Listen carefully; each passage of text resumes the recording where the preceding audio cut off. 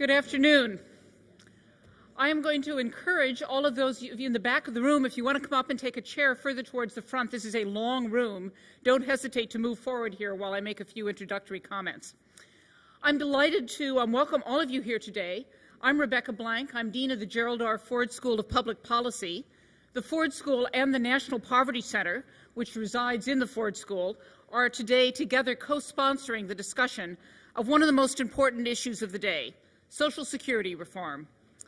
Recently, someone asked me if I thought that the Gulf Coast hurricanes had pushed Social Security reform off the table, and my reply was absolutely not, though they may have delayed it a little. While the subject may have temporarily receded from center stage, the Social Security debate is not going away. Social Security affects the health and the welfare of large numbers of Americans. The financial challenges to this program, particularly in the face of an aging baby boom, will need to be solved. We're fortunate to have with us today 4 people who are absolute experts on this topic and who can discuss the issues raised in the debate over how we should proceed with reform. I know each of them personally, and I can assure you this is going to be an interesting and a very valuable discussion. I also know there's a little bit of disagreement among this group about what the appropriate next steps on Social Security reform should be, and I hope that we can have a good discussion about those different viewpoints. Before I get into the introduction of our keynote speaker, let me just tell you a little bit about the panelists who are going to follow.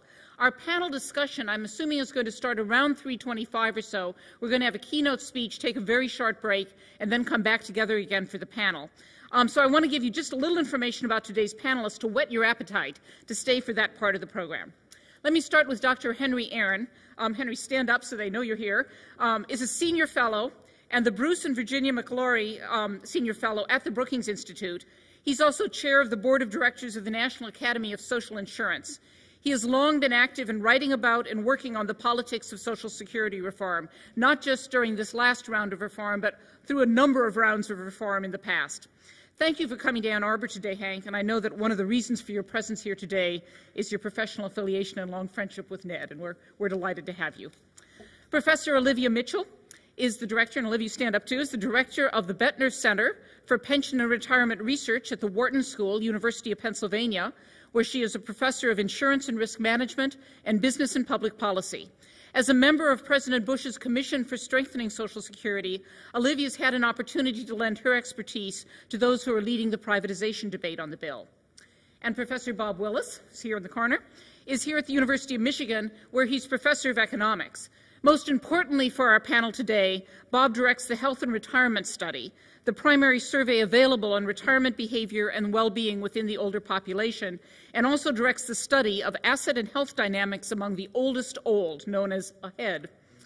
Chairing our panel is Darren Lubotsky. Darren is a visiting professor in economics from the University of Illinois, and I want to make sure you know sort of how great the expertise is in that panel, so you'll all be here when we start that off after our keynote address. I'm now honored to introduce to you our keynote speaker, Dr. Edward Gramlich. Ned Gramlich is a long-term professor of economics and public policy at the University of Michigan. He chaired the Quadrennial Advisory Council on Social Security in the mid-1990s and took leave from the University of Michigan soon afterwards to serve from 1997 to 2005 as a member of the Federal Reserve Board of Governors. Ned returned to the university just this past month as the Richard A. Musgrave Professor at the Gerald R. Ford School of Public Policy. We were planning at one point that he was going to be teaching in the Ford School, but the university needed him for more important things, and he's currently serving as the interim provost. We planned this symposium not just as an important vehicle to continue the public discussion that surrounds Social Security reform, but as a way to celebrate Ned's return to the University of Michigan and to the Ford School. I'm very happy to welcome Ned back to the university. As many of you know, Ned was the founding dean of the Ford School, and I've deeply valued the foundations that he built through his leadership at the school. I've always considered a real honor to follow Ned Gramlich at the Ford School. It's just great to have him back on campus, and I very much hope he'll be back at the Ford School next fall as a teacher and a colleague, given he wasn't there this fall. I'm delighted to ask Ned at this point to come to the podium and to deliver his keynote address, One More Look at Social Security.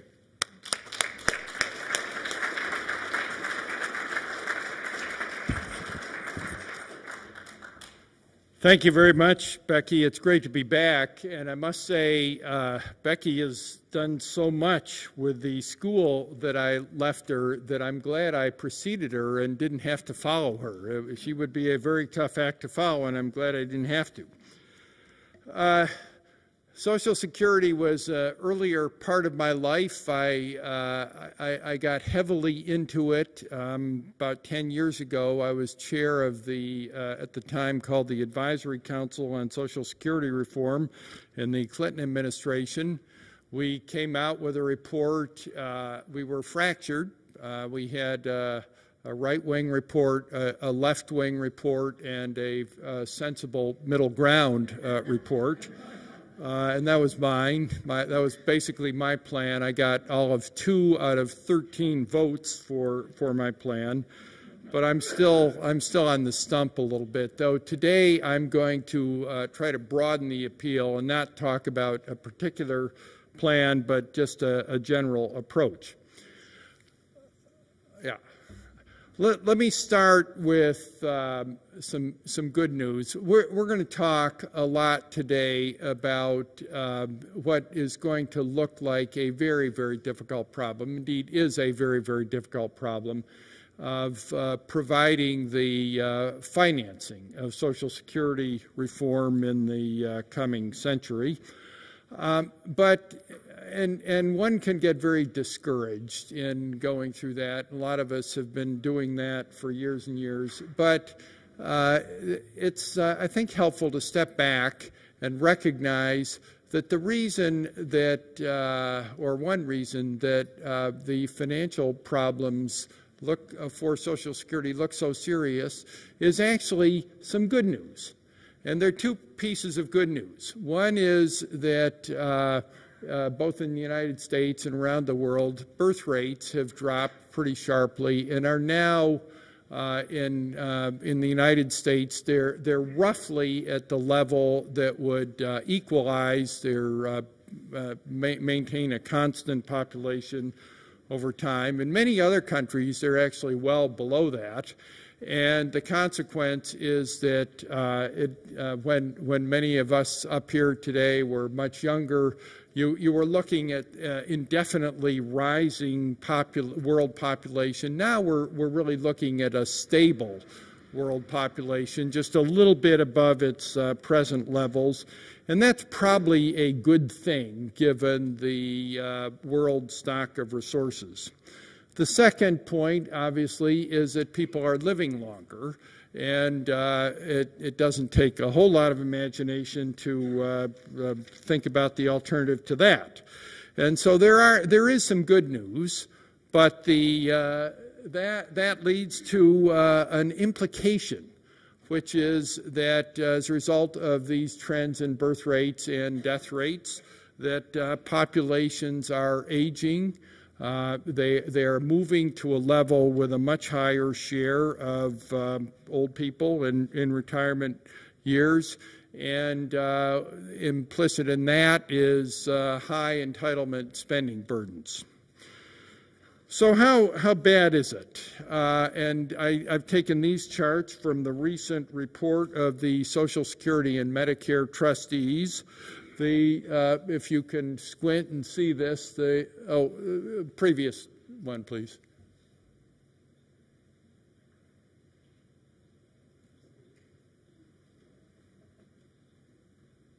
No, the chart.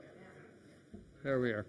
So the blue line is what Social Security calls the income rate. That's really the tax rate. This is all as a percent of payroll. The top red and blue pair are for Social Security. That's OASDI, that's Old Age Survivors and Disability Insurance Program. The blue line is set at it's slightly above 12.4% of payroll, and the red line is the cost of the benefits that are implicit in forecasts that we make for the future of Social Security. And you can see that right now, where the horizontal line is there, 2005, the blue line's ahead of the red line. That is, the Social Security Trust Fund actually has a slight surplus.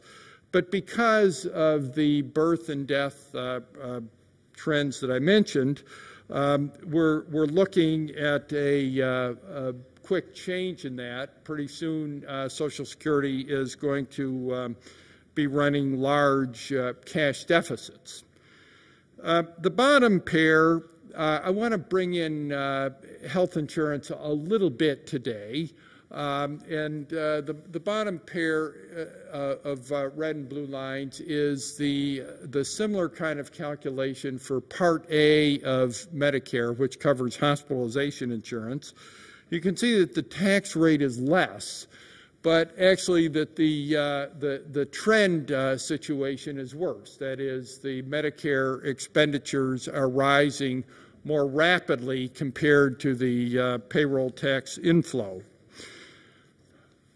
So now, in terms of numbers, the top row is for OASDI, and a convenient way to do this. There are lots of ways to measure Social Security, but what I'm going to do is take the infinite horizon, that is the forecast from now as far as we can see, appropriately discounted. And the number in the left corner of the table says that if we had an immediate increase in the payroll tax rate of 3.5%, we would balance Social Security now and forevermore. On the right side, there's another way to put this, and this is the share of discounted GDP over that whole horizon. That's 1.2%. Of discounted GDP, and that's, according to the trustees, the situation for Social Security. Medicare Part A, the trust fund finance part, is the next line down. The payroll tax necessary now to balance the system is much higher than for Social Security's 5.8%, and the share of GDP is also double that for Social Security, 2.5%. But that's only Part A of Medicare, which involves hospitalization insurance. There is also Part B, which involves doctors, and Part D, the new drug benefit. And these are not payroll tax finance, so you can't even compute the payroll tax deficit. But what you can do is compute the present discounted value of the gross expenditures, future expenditures for these plans, less the 1.3% of GDP that we now spend on these plans, and see what that amounts to, and it's 4.8%. Now, if you sum the two, on the GDP side, if you sum the two Medicare programs, you get more than 7% of GDP, which is 7 times the Social Security liability. So in some sense, the Medicare problem is 7 times as bad as Social Security. Social Security, as you can see, will be bad enough to deal with, or hard enough to deal with. The Medicare problem is almost unimaginable from a fiscal point of view. I raise Medicare not because I'm an expert in it. I'm not. I know very little about it. But one thing that I am going to argue is we should worry about the whole scene here. And if we talk about Social Security reform, we at least ought to do things that are roughly consistent with the types of things we know or suspect we're probably going to have to do with Medicare. Okay, so the implications of all of this, we are talking about huge deficits for entitlement spending. We can talk, if you want, about marginal changes in this, that, and the other thing, but in general, they're not going to do the job, and we're talking about pretty big changes, and we might as well simply recognize that. Between the two of them, Social Security is far the lesser problem. The third point I just mentioned, whatever we do for Social Security, it would make sense to have roughly consistent with what we do with Medicare. So what can we do about all this? Well, they're basically 5 things. We could change taxes, raise payroll taxes, or raise other taxes. I'm going to, by the way, stick to payroll taxes. We've always financed Social Security and Medicare that way. We could start using other taxes, but in terms of the burden on society, the change is going to be roughly the same. So, I mean, you could get into a discussion of different types of taxes, but that's not what I'm going to focus on today. The second thing is we could cut benefit levels. Third thing is we could have people work longer careers before they start receiving benefits. The fourth thing is we could have people save more to supplement Social Security. And the fifth thing is we could permit people to invest funds differently and perhaps get a higher rate of return, though I emphasize perhaps. I'm gonna say a word about each of these 5, and just to anticipate where I'm going, I'm gonna argue that we'll probably need at least some of each one of those to make this problem work. It's that big. Raising taxes until now has been far and away the dominant approach. Social Security's been around for 70 years, and the benefit levels have advanced steadily up, as have tax rates, as have the size of payroll taxable income. The usual approach is that we go ahead, we do some things. Social Security has some financial difficulties, and we raise payroll taxes. We probably have to stop that at some point. I mean, we could keep on doing it, but there isn't any natural limit to this process, especially on the Medicare side. And so at some point, we probably have to think about changing something or other on the benefit side. It's not to say we can't have any more tax increases. I'm not that much of a supply sider, but at some point we probably have to get to a little more balanced approach in dealing with the problem. One thing that I think should be recognized is that the problem in the financial problem in Social Security is often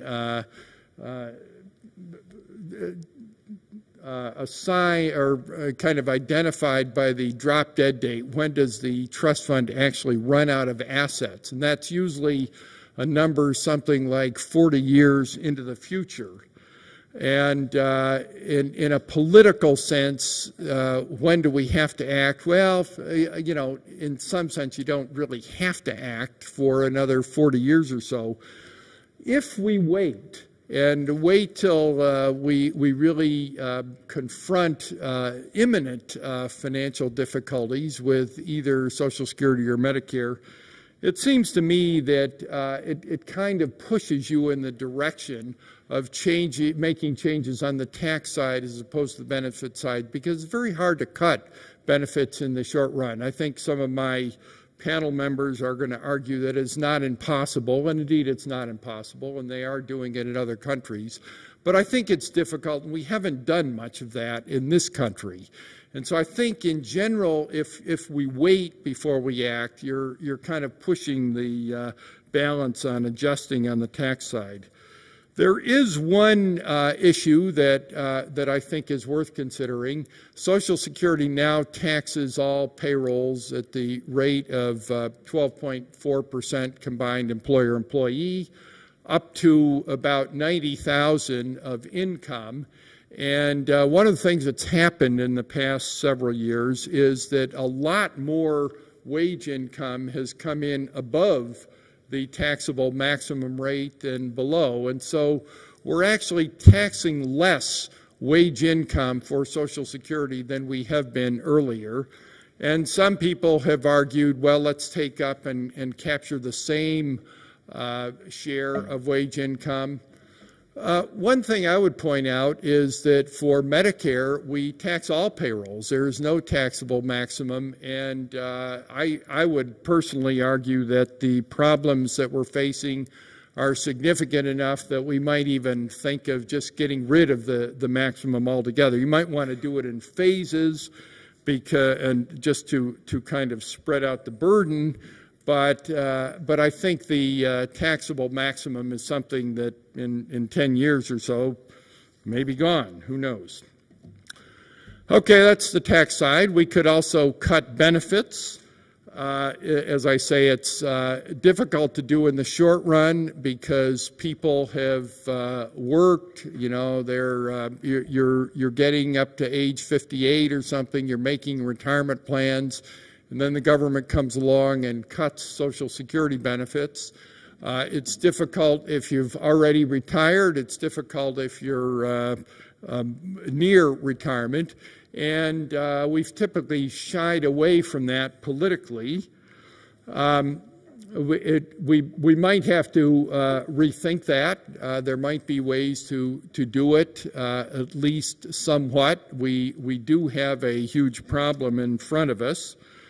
One way to do it, it's very popular on talk shows, is by what is known as means testing. And what means testing means is you take people with means in their retirement years, Ross Perot, think of, Bill Gates, whatever, and they've got a lot of money, so we won't give them Social Security. And that's a very appealing program for talk shows, but it actually isn't that appealing if you think about it, because what that implies is that you would be reducing the Social Security benefits of people who, number one, have worked into retirement, number two, have saved a lot.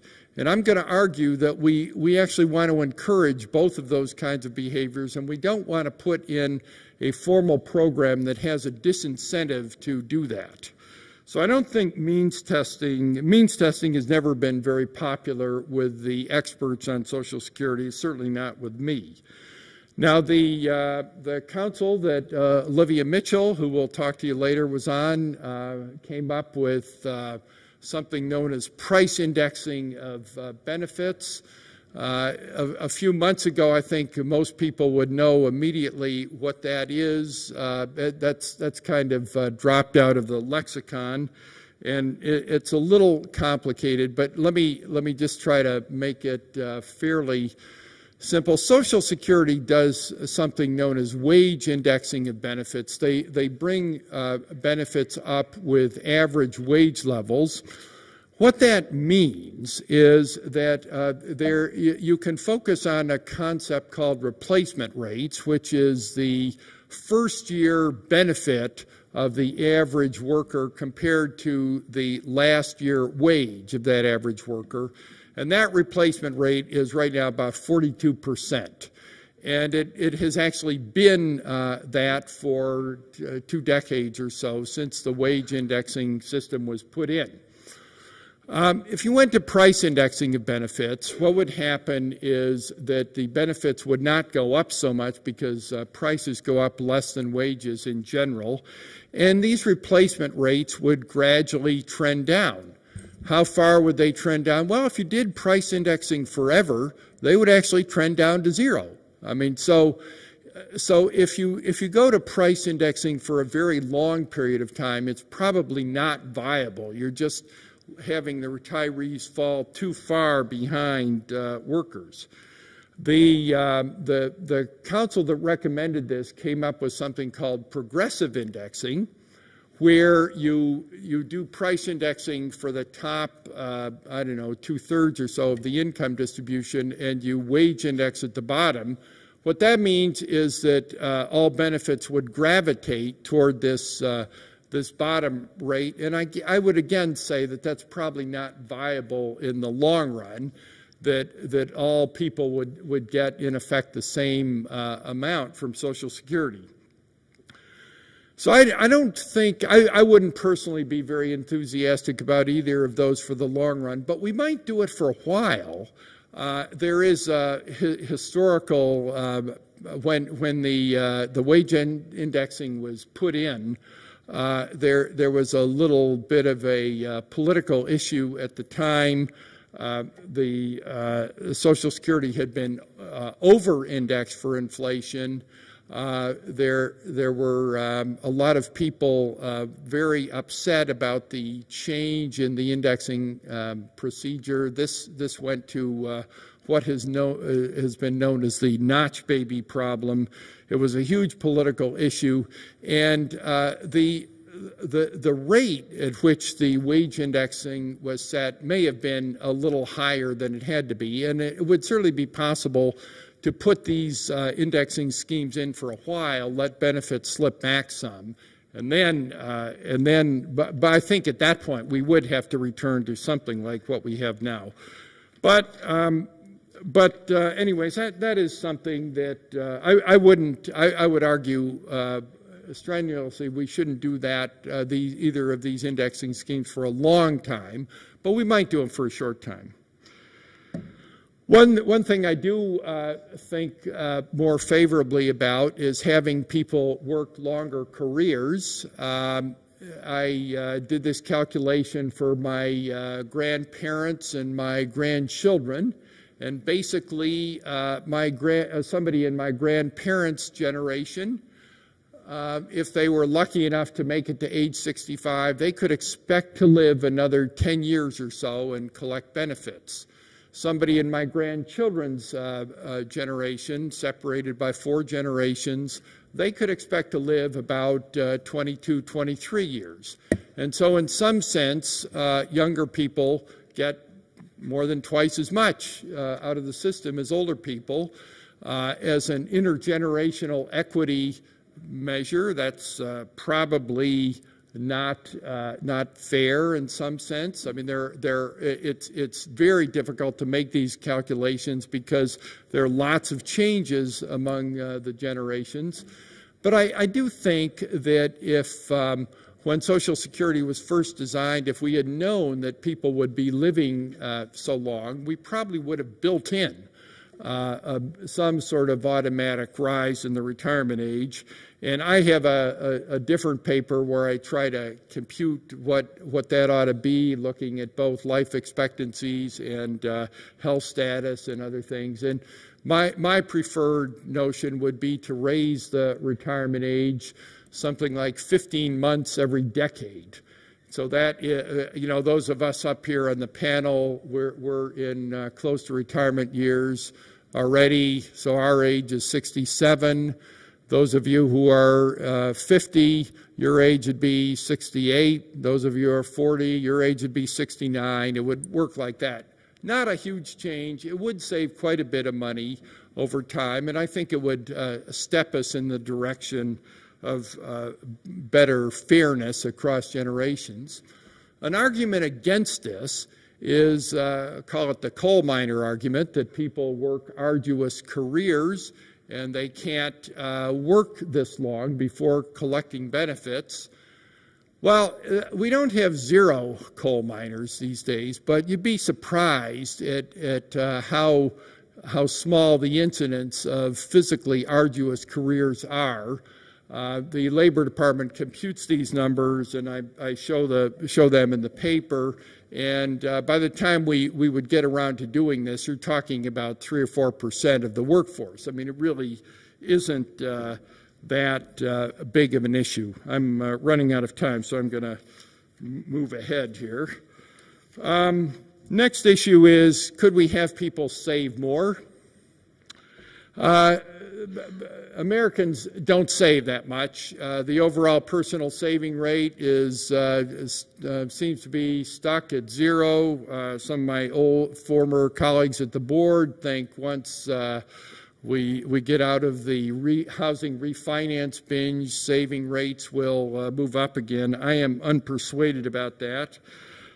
For roughly half the population, Social Security comprises close to 90% of retiree living support. When we did the council 10 years ago, I tried to address this by suggesting mandatory add-on small saving accounts, 2% of payroll.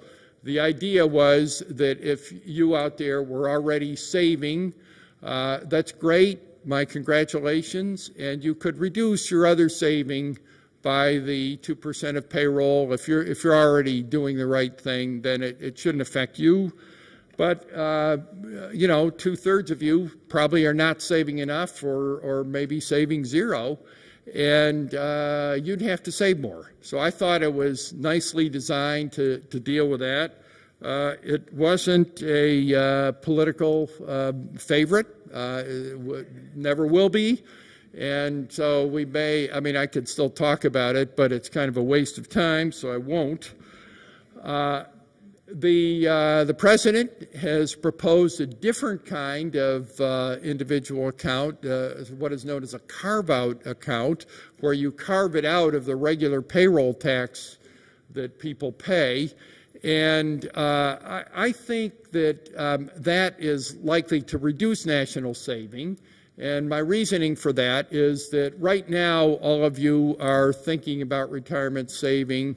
To the extent you are thinking about retirement saving, Social Security is there. You probably don't take it into account much, and you save what you save. If you replaced your payroll tax with an individual account, started getting statements, you'd probably see these statements and, wow, I'm really building up money in my accounts. And my guess is you'd be reducing your other saving. And so I think a carve-out account is liable to go the wrong way in that sense. A lot of people have talked about tax subsidies for saving. And, you know, nothing theoretically wrong with that. But what I think has been the dominant experience is that people have had these tax incentives. They have not increased their saving. They have converted their existing wealth to tax-preferred form. The government loses money and they don't save anymore, and national saving goes down. And so I'm not so high on that one either. The only thing that I think might work in this area is that for people working in corporations with defined contribution plans called 401k plans, right now you have the opt-in option. You go to work, do you want to be part of our defined contribution plan? Yes or no? If you say yes, you're in. So what about if we reversed it and made it opt-out, that you're automatically enrolled at a certain percent of your salary, and your money is invested, say, in bonds, and you can take steps to opt out. They've actually done experiments with this, and that has raised the saving rate. So that might be something we could get away with. We probably won't get away with add-on accounts. The next one, and this is a hugely complicated issue. I don't have much time, so I'll try to go through it pretty quickly, is permit people to invest their funds differently and get a higher rate of return. Basically, it's impossible. And let me quickly go through the argument. First off, as the first bullet point suggests, a pure pay-as-you-go pension plan has a rate of return equal to the equilibrium growth of real earnings, which is roughly 3% or so. This has been as the proposition of Paul Samuelson something like 50 years ago. We do have legacy costs with Social Security. That is, we paid out full benefits before people had worked full careers, and so that actually sits there as a little bit of a tax on everybody who's come later. There's also redistribution in Social Security, so high-income people get somewhat lower returns than this average. And so that reduces the return for Social Security by something below the 3%. These carve-out individual accounts I mentioned, the basic macroeconomic proposition is if you haven't changed the stock of capital, you can't change the overall return on that capital. And if you haven't raised national saving, you can't change the overall stock of capital. And so if you haven't raised national saving, you're probably not going to raise the overall return, and carve out individual accounts, as I just argued, I don't think would raise national saving. Add-on individual accounts could, but probably not hugely. There are economic reasons why the marginal return may be slightly greater than the average. It's been suggested we let people invest in stocks instead of bonds. Right now, implicitly, I mean, change the investment portfolio. If you believe in the usual postulate of capital markets, looking ahead, the risk-adjusted rate of returns on stocks and bonds ought to be the same. If it weren't the same, we would reallocate portfolios. So I don't think there is much here. This is a complicated issue, one that is debated. I think it's largely, the debate is largely misplaced. The one thing I would say about this is there is risk. If we start letting people invest, there is risk. And one of the things that we are observing now is the demise of the corporate defined benefit system. We have permitted corporations to improperly fund their defined benefit systems. A lot of them are closing down. And in the end, the only defined benefit system we may have, the only viable defined benefit system we may have in this country is Social Security. Defined contribution systems where you invest your own money are great, but they do entail individuals taking all the investment risk. Defined benefit, the sponsor of the plan takes the investment risk. And so given that the corporate defined benefit system is disappearing, I think we should ask ourselves, do we want to have individuals take a huge amount of additional or even a little additional investment risk on their Social Security? I would say no. I think it's a good balance to have a government-defined benefit system to backstop people. So let me quickly summarize. Even though I started you off with good news, people living longer, et cetera, we've got a very significant financial problem here in terms of percent of payroll. Just for Part A of Medicare and Social Security, it adds to a little more than 10% of payroll. Is that right? Did I do the numbers right? No, 9.3% of payroll, and that's ignoring Parts D and B and D of Medicare, which are, as you remember, the first slide, even bigger as a share of GDP. So we got a significant problem. If we throw a lot of good stuff at it, let's eliminate the taxable maximum. Let's change the retirement age in the way I said. Let's do progressive indexing for a while. Let's make some other changes. Any of those could probably get me assassinated if I were actually running for office. But together they add to 4% of payroll, less than half the way there.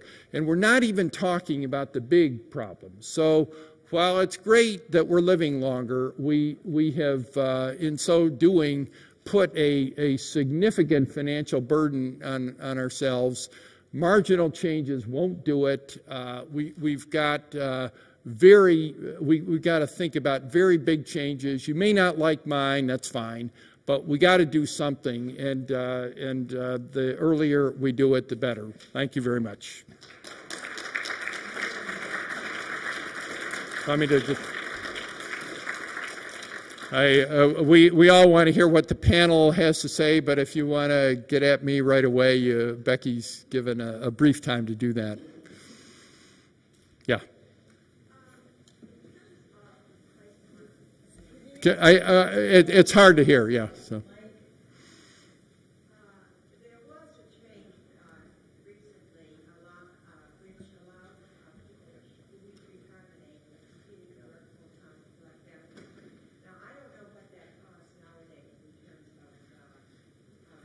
percent of payroll.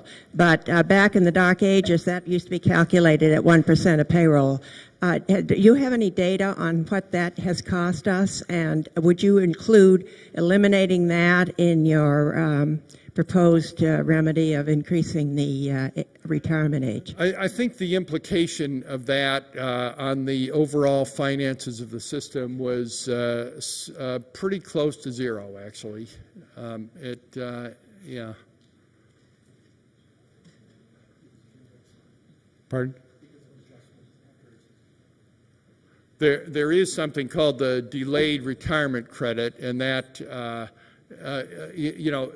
you get an actuarial reduction in benefits if you retire early. You get actuarial increase in benefits if you retire late. And the so-called Social Security earnings test, it would affect some people, but it's just not significant as an overall factor. Yeah.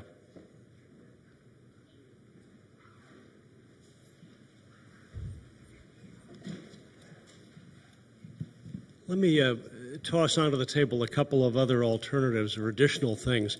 Hi, Peter. Hi, good to see you. Welcome back. One would be the current plan to abolish the inheritance tax. If we instead took a liberalized inheritance tax, generous exemptions, and instead allocated that entirely, earmarked it legally for Social Security, we could make a significant impact. I don't have the figures in front of me, but it would solve a good 30% of the deficit or something over 75 years. Another one, maybe less important, but I think fair, is to require new hires at the state and local level all to participate in the system. In many cases, there's a lot of freeloading at the end because they retire and do second jobs and still get Social Security. And one you haven't talked about, I think we have privately in the past, is instead of letting individuals choose alternative investments, have the system as a whole engage in alternative investments. And personally, I would say stocks and bonds, state and local government, corporation, private hospital bonds, overseas stocks and bonds. I personally would say put all additions to the portfolio in those things, not only to increase the rate of return, but to avoid the tremendous disgorgement costs, the impact that's going to occur on the federal budget when all of a sudden, instead of receiving a tremendous subsidy from Social Security, it has to pay out hundreds of billions of dollars a year into the trust funds. You're dead right on state and local workers. They ought to be part of the system. I think every good government approach to Social Security has suggested that, and just for the reason you say. I don't think you get much from what is known as central fund equity investment or investment in hospital bonds. The proposition of capital markets is that risk-adjusted rates of return on all these assets ought to be the same. Now, at an earlier session this year, Dr. Aaron of the Brookings Institution, who you're about to hear from, said, well, that's true for individual investments, but if you have the central fund hold the equities, they don't have to sell the equities at a particular time, and maybe the rate of return would be higher. It was an intriguing idea, and I actually had our financial guys at the Fed work on that, and they sent me a memo, and basically that's trivial too. I mean, you just can't get much. I mean, maybe their memo was wrong. It got into some pretty dicey calculations, but you can't get much from, in my view, from central fund equity investment either. Tell me again what your first thing was. The inheritance tax. I agree with you. I would like to see the inheritance tax stay. I think it's removing it would be a mistake, but I actually don't agree with saying, well, we got this nice tax idea, let's go around and use that for Social Security. And the reason I don't agree is that I think it sweeps the problem under the rug. We have a problem here, we've got to confront it, and just to say, well, we can use this other tax strikes me as irresponsible budgeting. We got a lot of things we got to do with our tax system, and I think, you know, my view of this is we're living longer. Our birth rates have stabilized at an acceptable level. We ought to be able to figure out how to finance entitlement spending internally and not pick up a lot of other taxes to pay for it, however meritorious those other taxes are. Quick questions. One is, what happens to the OASDI deficit after the baby boomers die off? Keeps going up. It continues to go up. Yeah. I mean, we had that chart. Do you Right. want to put the first chart up there? It just keeps going up. It doesn't go up the same slope, but it keeps going up. So, okay. So because we're still living longer. Okay. The nice thing about central investment of the funds, Yeah. however, It's just going up. okay, is that it keeps the federal government from spending it. What? The Social Security surplus. Because, I mean, the bigger problem right now is, the the fact that we're spending the surplus as Right. opposed to... Yeah. Right now, there is a cash surplus for Social Security, and arguably right now, what that's doing is reducing the deficit below what it would otherwise be. And there's a raging empirical debate about does that lead for less responsible fiscal policy. Maybe it does. But remember that pretty soon that Social Security surplus is going to be a deficit, and whatever it does now, presumably it ought to go the other way whenever the lines cross. So I think you could argue for taking Social Security out of the budget, making the Congress balance the general budget. I've often made that argument in the past. That might help on overall fiscal policy. It ain't going to help much on the problem we're talking about today. My question is one of timing and urgency. On the counterfactual of not moving for one reason or another, the politics of it, that sort of thing, how long can we expect that to sort of be somewhat comparable to this period of time versus the markets really starting to react to that and forcing some sorts of drastic adjustments?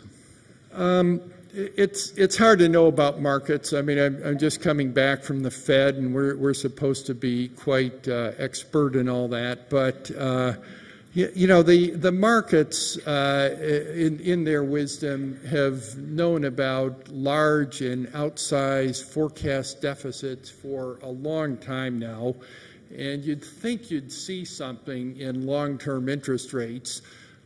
We don't. This is what Mr. Greenspan labeled the conundrum, and he actually got a lot of financial traders to consult their dictionary, I think, for the first time ever, and calling it that. We all now know what a conundrum is, and long-term bond rates are a conundrum. Part of the reason for the so-called conundrum is that what's going on here, which I'll call undersaving, is probably exactly the reverse of what's going on in much of the rest of the world, and global markets are markets are global now, and so it could be that the very high saving of many other countries is keeping our interest rates from going up, and I guess it's hard for me to, whatever is going on, it's hard for me to see why anything, what new was added to all that. You know, we give this speech today, and oh yeah, these deficits are bad, but people should have known that, and already we have a conundrum. So I wouldn't, in terms of kind of economic predictions from all this, I think that you'd be, well, I wouldn't bet a lot of money that you're going to see a rise in long-term interest rates. And according to the economic textbooks, you should, but I wouldn't bet a lot of money on it. One more, and we'll move to the panel. You don't even have to have that. Going. Thank you very much.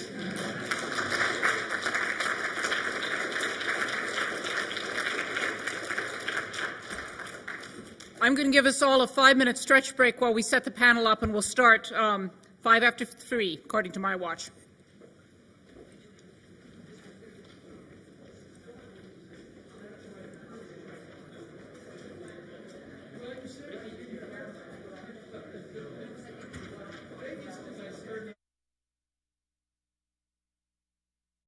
I think we're ready to start up again. If there's anyone who's joined us, I welcome you all to our forum on Social Security reform, co-sponsored by the Gerald R. Ford School of Public Policy and the National Poverty Center, which is located at the Ford School.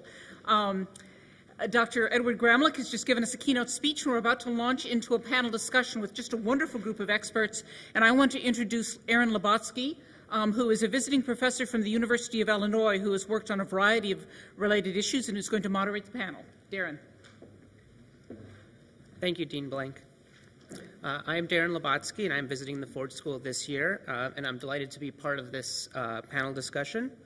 I'd like to start by thanking Dean Blank and the Ford School and the National Poverty Center for hosting this forum. I'd like to get started by reintroducing the panel members for those of you who may have just arrived.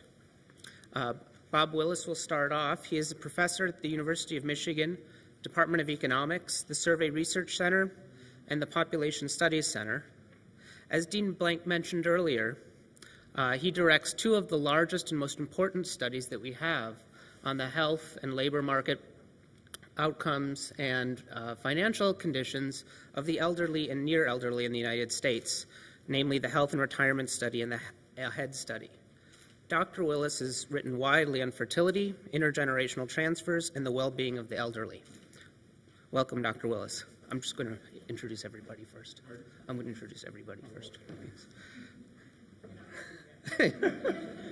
You'll be more welcome in a minute.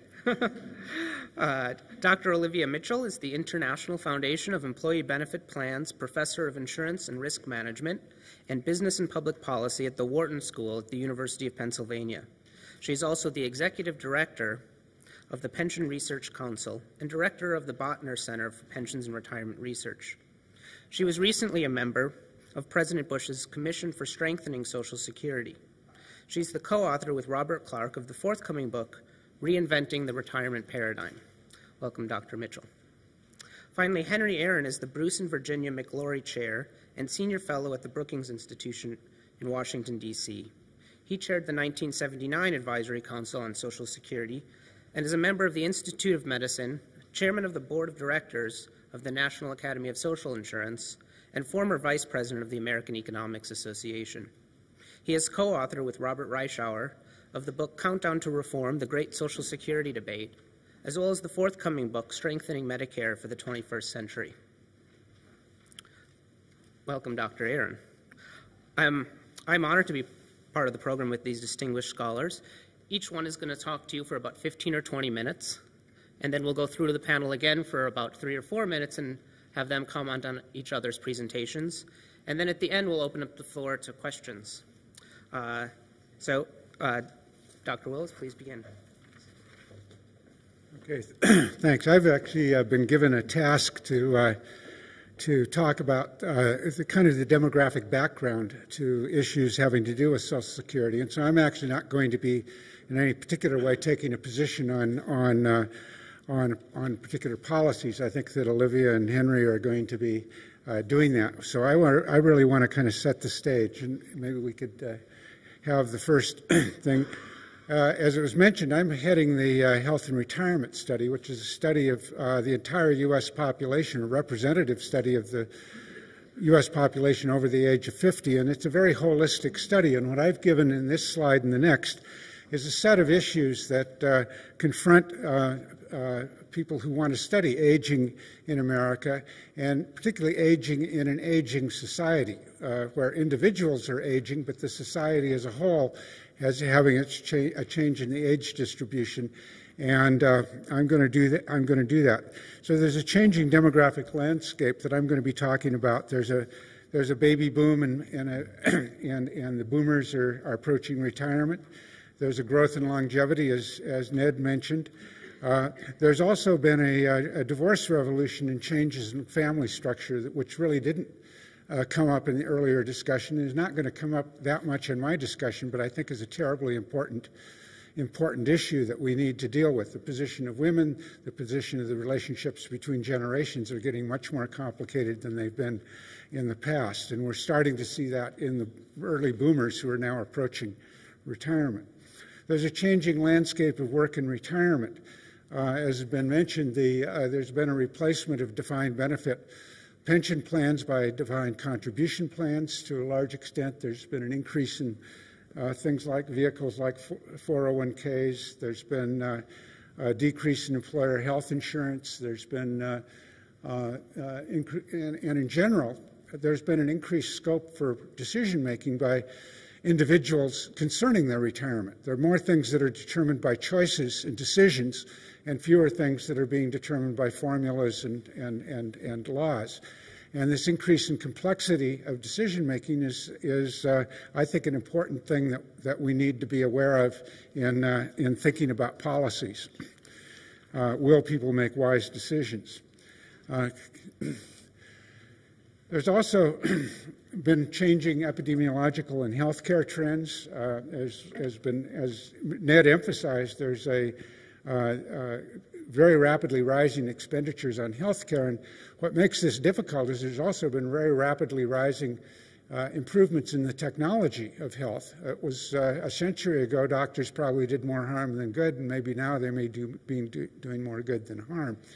And so there's rapid changes there, and so issues about how much we should spend on that is an issue that's not just a matter of fiscal policy, but it's a matter of what would be the appropriate allocation of resources to those issues.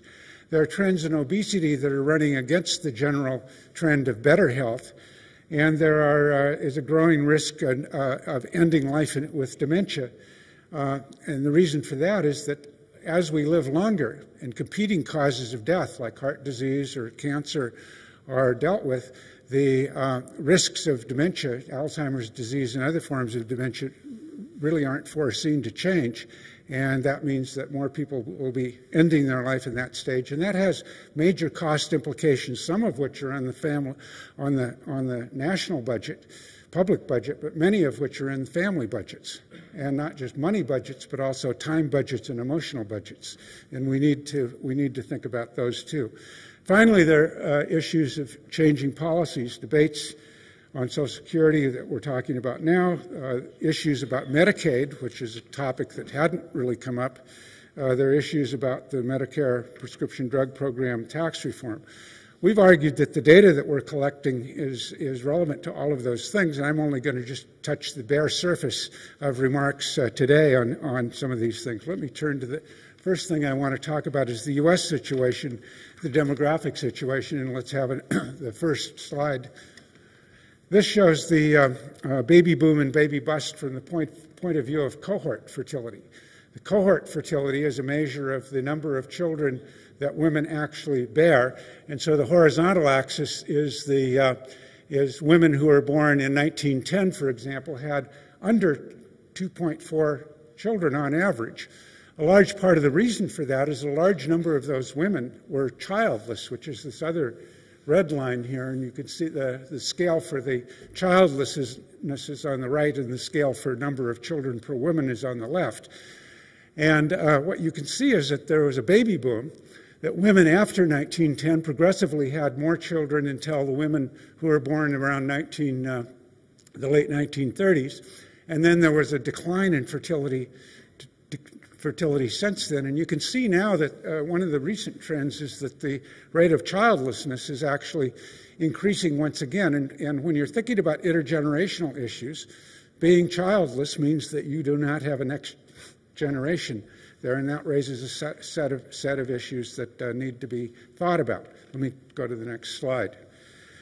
The implications of the baby boom and the baby bust are shown here, and these are really, I think, is a very interesting chart that I found somebody created I swiped it off the web. I've forgotten where I got it from, but it's a nice chart, and what it shows is the number of births that in each year during from 1910 till 2005, and what you can see is that the number of births was very small. Then it rose really dramatically between 1935, where it reached the bottom, up to the top of the baby boom in 1965, and then there was subsequent fall in fertility. And there was a baby bust that was sitting there. But then what you see over on the right-hand side is not so well known as this sort of echo. Each woman was having fewer children, but there were so many women who were produced by the boomers that they're starting to produce children. And indeed, a lot of the things that will distinguish the United States from other societies in terms of its age structure is really because of this echo boom, or at least in good part. Let's have the next slide. So this just gives you a sort of way in which the boomers traveled through the U.S. age distribution. If you look up in the upper left-hand corner, we've got these age pyramids. As you'll see, the term pyramid is going to be something that's going to go out of fashion. It's going to turn out to be the age top, or whatever something is that stands on a pointed end. But we still have a pyramid there in 1975, and the boomers initially congested the schools when they were 10 to 25, and then in pictures not shown, they entered the labor market in very large numbers. And then by 2010, they became age 45 to 64. And we're sort of sitting just before 2010, 5 years before that. And it's the boomers are really approaching retirement. And that's what's causing lots of discussion. Because if you remember the last chart, the people who were down at the bottom of the numbers of births were people who are like 65 to 70 now, people born 1930 to 40. The people who are at the top of the chart, very numerous, are these boomers, and that's what's going to change the age distribution. And here in 2030 and 2050, you can see how they work their way through the age distribution, somebody saying like a rat through an anaconda. So now let's move to the next chart. I want to put the U.S. into global context. I think Ned alluded to this, but I want to make it a little more explicit than he did. There's been rapid population aging throughout the world, and it's been a consequence really of fertility decline and increasing longevity. And I'm going to talk about both of those. And the U.S. is experiencing less rapid aging than most other societies. So we're in some sense, rapidly changing and desperate situation than some other countries. We have the next chart. So here's a set of the countries that, in the proportion of the population over 65, where the top 20 is given, and then the United States is down at the bottom. It's not even close to the top 20. And you can see the champions of the aging societies are places like Italy is the number one. Japan is way up there. You probably knew about both of them. Greece is kind of a little bit of a surprise up there. Germany, Spain, Sweden, and so on. So many countries have a much higher proportion of aged population than we do, 20% compared to, say, 12%. Next slide. Well, the major reason for this is this worldwide fertility decline, and I've just put up, I'm not going to spend very much time on this chart, but it's just to show you a sampling of different countries that have had fertility declines. The United Kingdom and France and Finland and Denmark. You can see up there, many people think of the Scandinavians as low fertility countries, but they're not anymore. If you look down in the lower left-hand corner, Spain and Italy and Greece, you can see they went from being very high fertility countries to being extremely low fertility countries, and Italy now has on average 1 child per woman. Well, if you think about that, that's half of replacement, which would mean that in long-run equilibrium, the Italian population size would fall by half every generation. So if there are 100 million or 50 million, or 70 million, I suppose now, it would go to 35 million in 25 years, and half of that in 50 years, and so forth. I once told an Italian that I wanted to meet him because I wanted to be there while there were still Italians on the face of the planet. They're going extinct. And he said, yes, we're like the pandas. We're an endangered species. You can see Eastern Europe. I'm going to come back to the U.S., Australia, and then China and Taiwan. During this last decade, the U.S. is the only industrialized country that with fertility above replacement. It might have dropped below replacement, I think, in 2003. Next. And the other place I want you to look, because this is really important for the rest of the century, are these countries in the Asia. Here you have China, Taiwan, and Hong Kong. Look at China. They went from 7 births per woman in 1965 to down to well below 2 births per woman. This is extraordinarily rapid change in fertility, unprecedented in human history, and will cause unprecedented rapidity in the change of age distributions. Let's go on. This is some age pyramids, just to give you a comparison between the United States and Italy. And you can see in the U.S. case that we already went through that the U.S. age distribution changes, but it remains, even in 2050, it remains a kind of pyramid, not a sharp pyramid, but sort of pyramidal. And it also, the size of the population remains the same. If you look over in Italy, you see this very rapid progression of population that's aging, and you can see an actual inversion of the age pyramid over here, so that a very small number of young people, a very large number of old people. This is going to be an old society. You also see the whole area of these charts declining from top to bottom, which is my asymptotically disappearing Italian population. Next chart. Here's a case. I just came back from Korea a couple weeks ago and became really quite fascinated by them. They claim now to be the most rapidly aging country in the world. Korea had its fertility fall from, there you can see around I guess about, I can't read the scale quite, but probably about 4.6 or so children per woman in 1970 to 1.16 children in 2005. They claim that's the lowest fertility on Earth, although Hong Kong and parts of Italy are probably close competitors. Because of that change, their population, no, please go back. Because of that change, their population is going to be aging extremely rapidly. And they have no pension plans, no employer pension plans. They have no social security system. They have a fairly rudimentary healthcare system. So you might think that they could start things from scratch, that they don't have all of these legacy costs that Ned remembered. But that's actually not true. The Asian societies are famous for having the young people tend to help the old people in old age, their old age support. Well, now the young people are not having any children of their own. They know they have to save for their old age. What do they do about the old people? Well, that's a legacy cost. It's not on the public books, but it's in the social books. And they really need to consider that. Let's go on. I want to go to mortality and mortality decline very quickly, and let me get one. Here's the U.S. growth in age and length of life for women. It went from 60 to 75, and for men, it went from 60 to 75. For women, another 10 years or 5 years on each side. Let's go to the next one. This is a really quite remarkable graph. This is from a paper in Science magazine by James Volpel and Jim Open. And it shows that there's been a gain in world length of life of 40 years over 160 years, and that if you measure the possible length of life by what's the expectation of life in the country that has currently the highest level of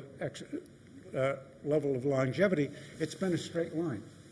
If that straight line were to continue, that straight line has been 1/4 of a year of extra length of life every year. If that were to continue the next 50 years, that would raise female life expectancy from 80 to 95. This is a very unexpected relationship. You can see the U.S. used to be a champion, but it's sort of fallen off. You can see Japan as the current champion. And who knows who's going to be the future champion. This aging is much more rapid than is projected by the actuary's office. So that's another fundamental thing about these demographic things. The charts that you've seen about the future make you believe that the future's certain. That's just ain't true. There's a lot of uncertainty about mortality. There's a lot of uncertainty about fertility, and there's even more uncertainty about income and productivity growth. Let's go on to the next slide. Most of these years of life that are gained will be at old ages, ages after 65. I'm going to speed up here. And this is sort of a chart that shows this increasing probability of dementia at later ages. And this is from the Health and Retirement Study. That prior chart was as well, that shows sort of what's the implication for informal caregivers who are largely family members, is that a person who's severely demented becomes really a full-time, a 40-hour-a-week job. That's not on our national income accounts, and it's not in our fiscal accounts. But it may be but if you now think about the increasing number of people who are childless or the people who have divorces and so forth, those numbers could end up in our books. Go ahead. So what's the problem? Well, I want to just underline really what Ned talked about, that in general, trends in fertility and mortality are potentially welfare enhancing. At the macroeconomic level, they would permit higher capital labor ratios in long-run equilibrium growth. There are higher levels of human capital per worker. There are higher levels of per capita income. At the family level, parents are freely choosing fewer children, China aside, where there's been the one-child policy that's covered part of China. There's investing more in each child's education and health. In Korea, for example, current levels of education in Korea are at or above the U.S. levels, whereas 30 years ago they were at the grade school level. So there's just been enormous investment by generations in their children. There are higher lifetime incomes of successive generations. Again, in some of the Asian countries, that could be by an order of magnitude higher. There's a longer length of life. So what's the problem? Well, the changing age structure is a challenge because aged individuals face decreasing health and productivity. There's great individual uncertainty at the individual level, and their diminished capacity to respond to older ages. The intergenerational transfers, and how can we deal with those? Well, there are kind of two types of social institutions. One set of institutions deals with intergenerational transfers, the family and the state. And as I mentioned, the legacy costs can create a difficulty in making transitions from, say, the state to the market, but also from the family to the market. Market alternatives includes private savings, private insurance and annuities, life cycle labor supply. Go ahead. This is kind of the age sensitivity of these things. This is a plot due to Ron Lee of essentially government benefits received by age, and you can see that the benefits at the end of life dwarf the benefits at the beginning of life. And here's a chart of the age distribution of taxes, and they're more centered in life. And here you can see what I think is a terribly important thing to bear in mind. This is an overall scheme that Ron Lee has developed, which does the magnitude and direction of intergenerational transfers for both within families, privately and publicly. And you can see that the private sector, the transfers are almost always from the older generation to the younger generation. That's child rearing, that's education of children, that's bequests and transfer, gifts and transfers. The public sector has basically taken over from the family. What was done in, say, Korea in the past, or other countries where the old age part was a family business, is now a public business, with the small exception of support for education. And that's where the age distribution issues come in. Those transfers from young to old are easy when there are a lot of young and not many old, and hard otherwise. Work and retirement, there's been I think a reversal. I'm going to run out of time, so let me just go through the pictures here. So why don't you? This is what is the original HRS cohort that's been followed from the time they were 51 to 61 in 1992 until I think this picture was drawn based on 2002 data. And it's sort of a picture that shows the blue line and the red line indicate the proportion retired, and the green dotted line shows what's technically known as the hazard of retirement, or the likelihood that people leave. You can see a spike at 62. About half of people are retired by age 62. Ned mentioned, what about working longer? Why don't we go ahead? Well, in 2004, the HRS introduced the baby boomers who are approaching. These are people who were born 1948 to 53, so they participated in the baby boom. They're going to be in their 60s around 2010, when we saw that big bulge before. They were asked how likely it is that they were to work full-time after age 65, and you could see a really substantial increase among both men and women in that fraction. So it does look like the long-term decline in labor force participation may be reversing itself. And so we have a set of problems. We need to deal with the family structure. We need to deal with the wage structure growing more unequal. There's a lot of inequality that's masked by the averages that I've been showing. There's an open question whether healthy years of life will grow apace with years of life. And let me conclude with this, which we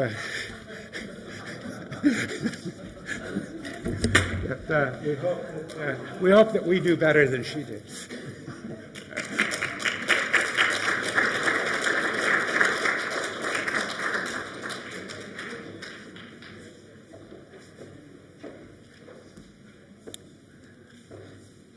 Our next speaker is Dr. Olivia Mitchell.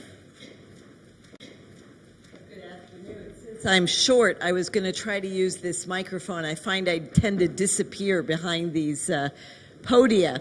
So thank you very much to Dean Blank and all her colleagues at the Ford School. It's a great pleasure to be back here in Ann Arbor, and especially in honor of Ned Gramlich. I've worked with him numerous times over the years, and he has many, many talents, many of which you saw this afternoon. I find him to be a great intellect, a wonderful diplomat, and a super leader.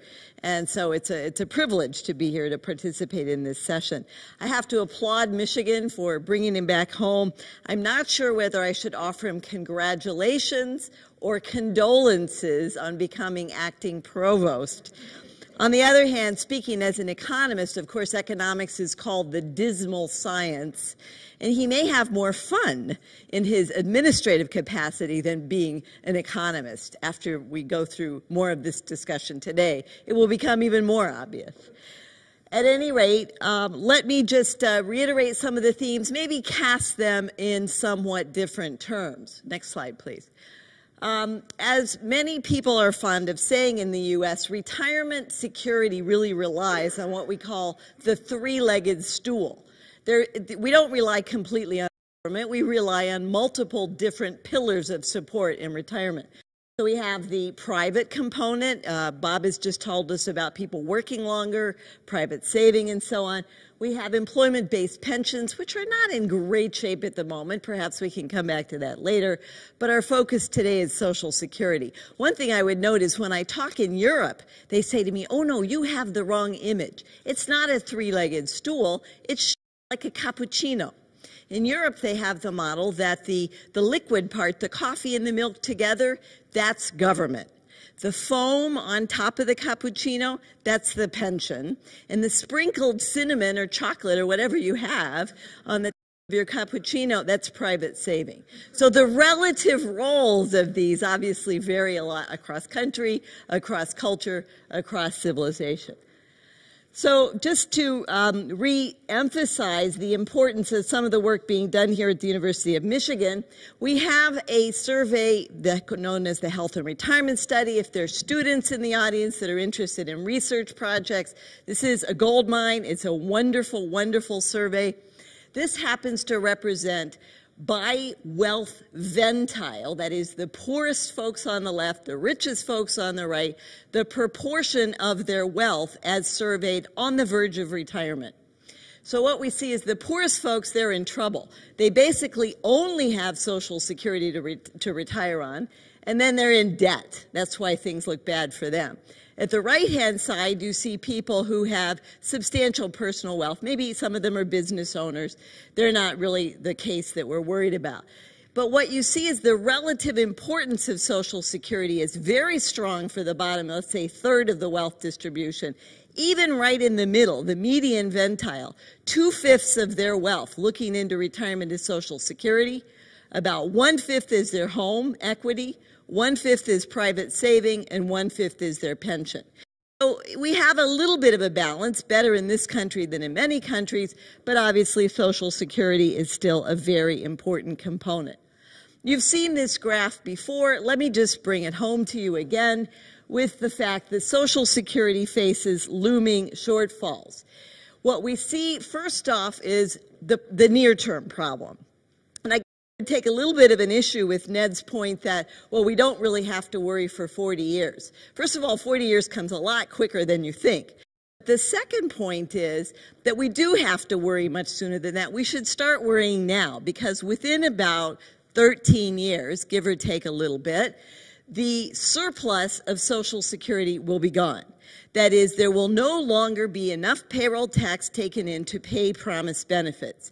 Now you can say, well, that's no problem because we have this file cabinet in West Virginia with approximately $1.7 trillion of IOUs, which represent the trust fund.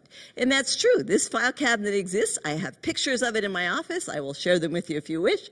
But the fact is there's no money behind those promises.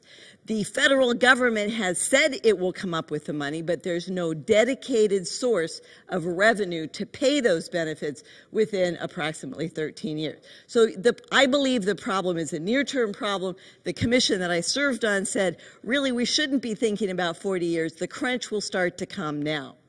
And in 2042, that's when the Social Security Trust Fund drawers are empty. And I suspect many of the people in this room will still be here at that time point. The only options at that point, if there's no reform, are either to reduce benefits, and just click one more time, or raise taxes. The other point I would make to you is that this long-term unfunded liability is of substantial magnitude. Ned showed you some numbers. Just to put it in concrete terms, if you compute in today's dollars what the present value of the unfunded liability is, it's about $11 trillion.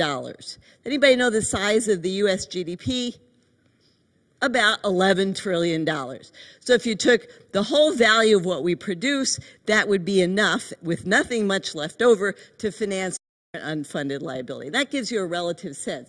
To put it differently, not that we would do this, but if you were to ask every worker to cough up enough money to finance the system, set it straight, and go forward, the amount of money every worker would have to contribute would be on the order of $78,000 per person.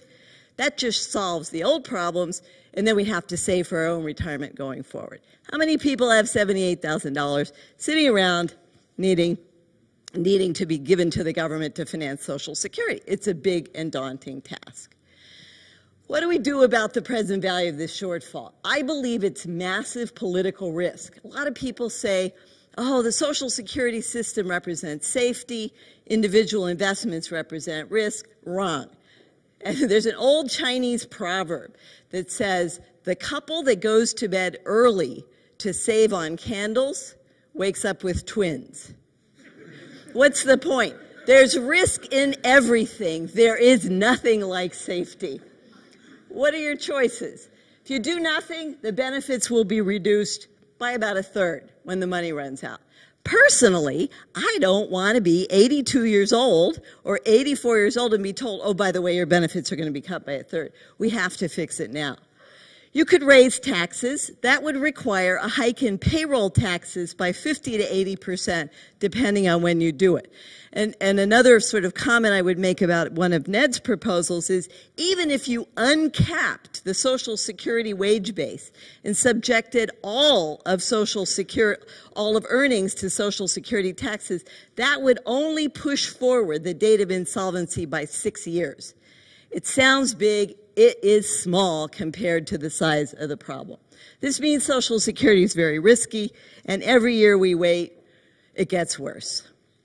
So how do we get into this mess? Part of it's simple math. As both Bob and Ned have pointed out, we used to have a lot of workers and a few retirees. Now we have few workers and a lot of retirees.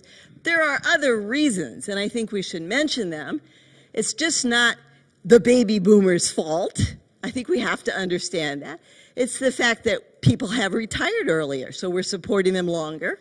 People are living longer, and I think the risk is, of course, they're going to live a lot longer. Higher benefits per retiree. Benefits have been increased dramatically over 30 times since the beginning of Social Security. I'm not saying it's wrong. I'm not saying it's right. Everybody made a valid political argument, but the benefits have grown tremendously.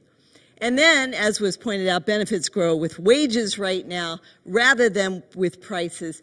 Wages have been growing about 1% per year faster than prices. Doesn't sound like much. It adds up to a lot over the long haul. Tax revenue is not going to keep up. We've heard about lower labor force growth, lower fertility. Productivity growth. People keep saying, well, we could just have higher productivity growth. That would make that wage base rise. Tax revenue would come flowing in. We would save the day. But the problem is, if we knew how to increase productivity growth, that would be the silver bullet. It's just very hard to do. Another proposal is to make more of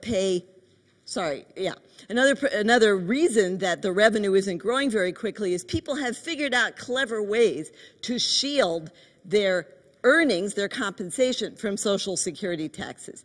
Every time my employer pays me $1 in a health insurance premium, that's shielded from Social Security tax. And people have lots of ways of doing that, and that's been another part of the problem.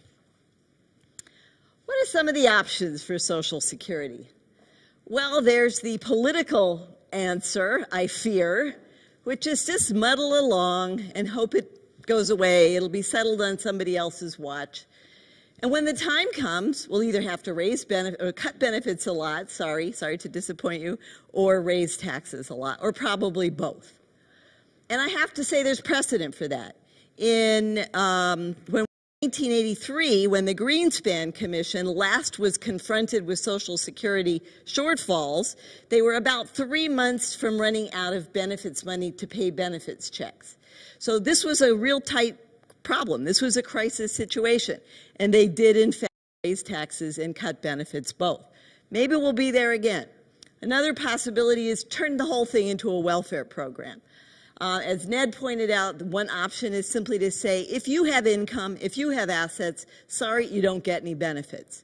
Now, he suggested this would be unpopular. I would take a little bit of a different view. It may be necessary from an affordability point of view, and it already is happening in the Medicare prescription drug plan.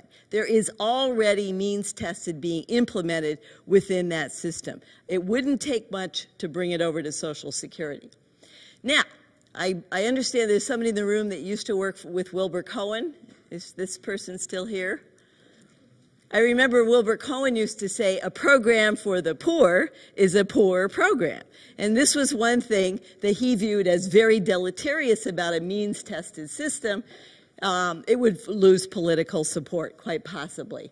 And there's also behavioral responses. If you tell people, hey, we're going to take care of you at some level, no matter how much money you have, people might not save, they might blow it all, they might take big risks. That might be problematic.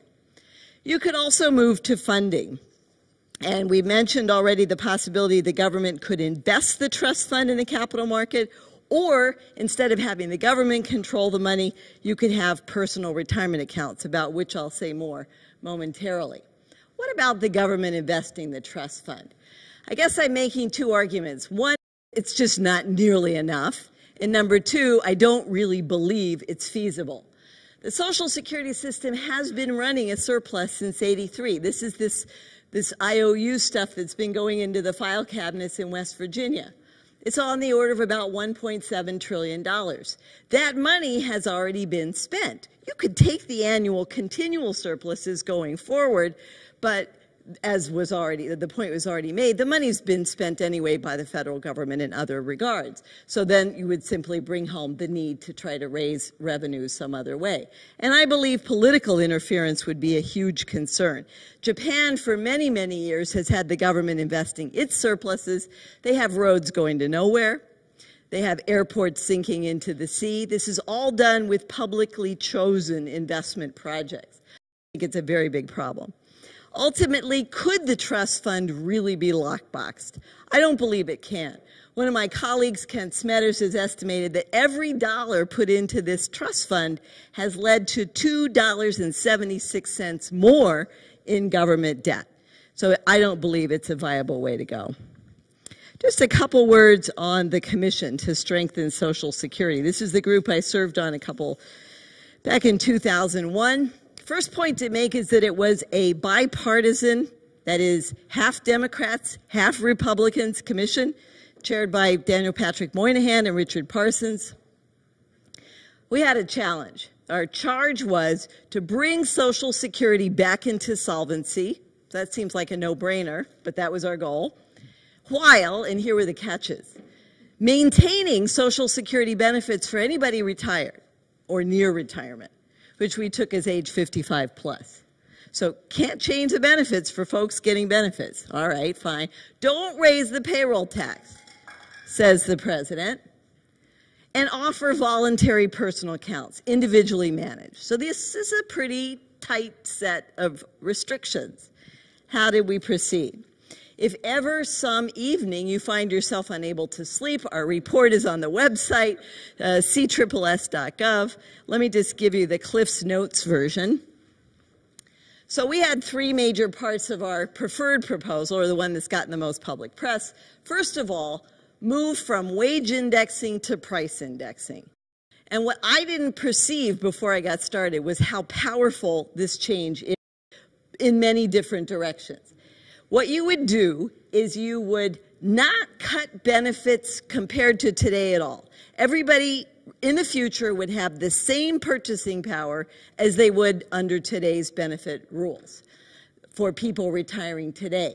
But the rate of growth of benefits would be lower. And that's basically the single change that brings the system back into solvency. No one would have their benefits cut, notwithstanding a lot of political hype to the contrary.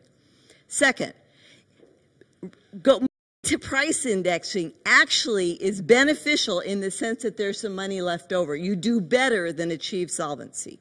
So one thing you could do is quit price indexing after a while and do what Ned proposes, go back to wage indexing. Another thing you could do is target the poor. And on the commission, we felt very strongly that we have to fix a deficiency in this security system, that today there's no minimum benefit. You can work your whole life and be below the poverty line.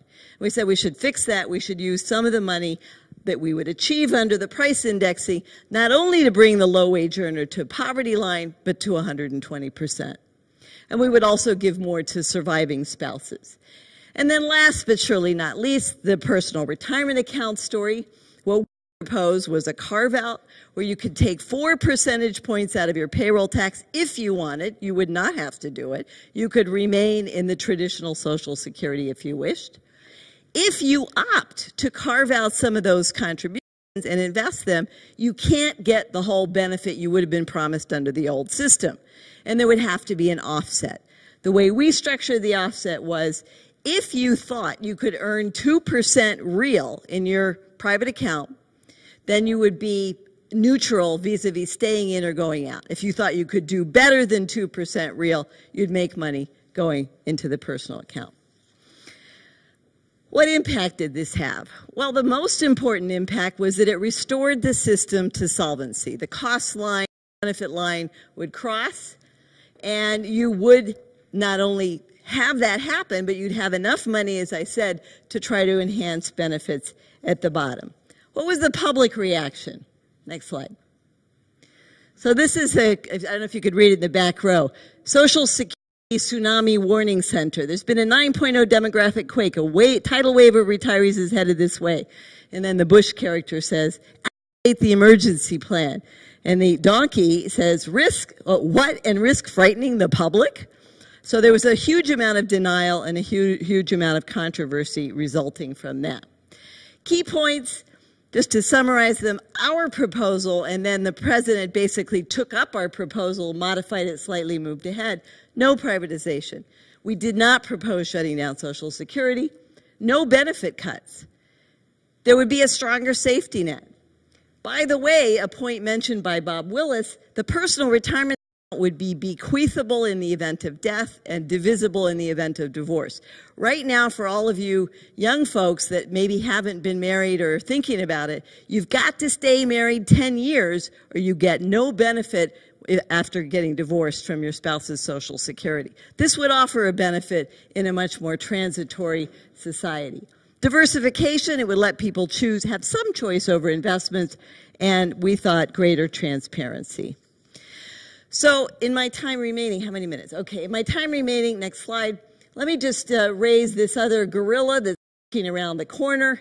The numbers may vary between our different presentations, but the point is the same. The Social Security problem is about 1/7 of the overall issue. It's Medicare that really has us bankrupt. So Medicare Parts A, B, and D are going to cost us on the order of 60-some trillion. This is a huge unfunded liability. We've got to fix Social Security now, or there won't be any money by the time we deal with Medicare.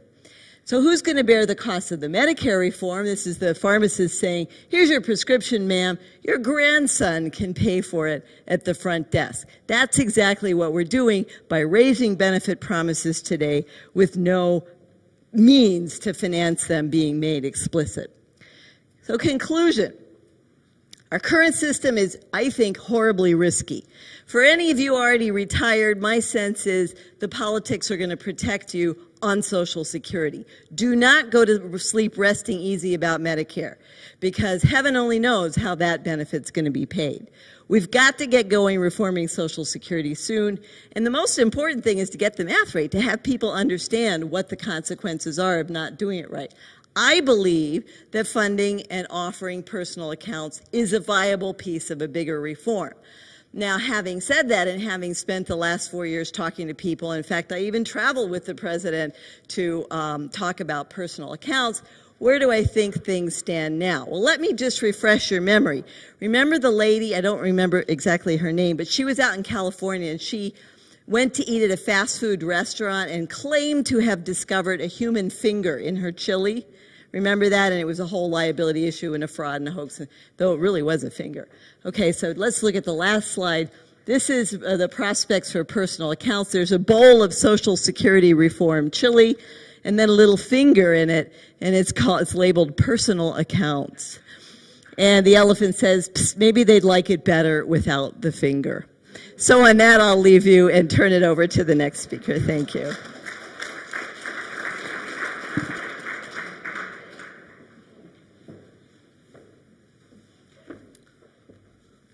Our third speaker is Henry Aaron.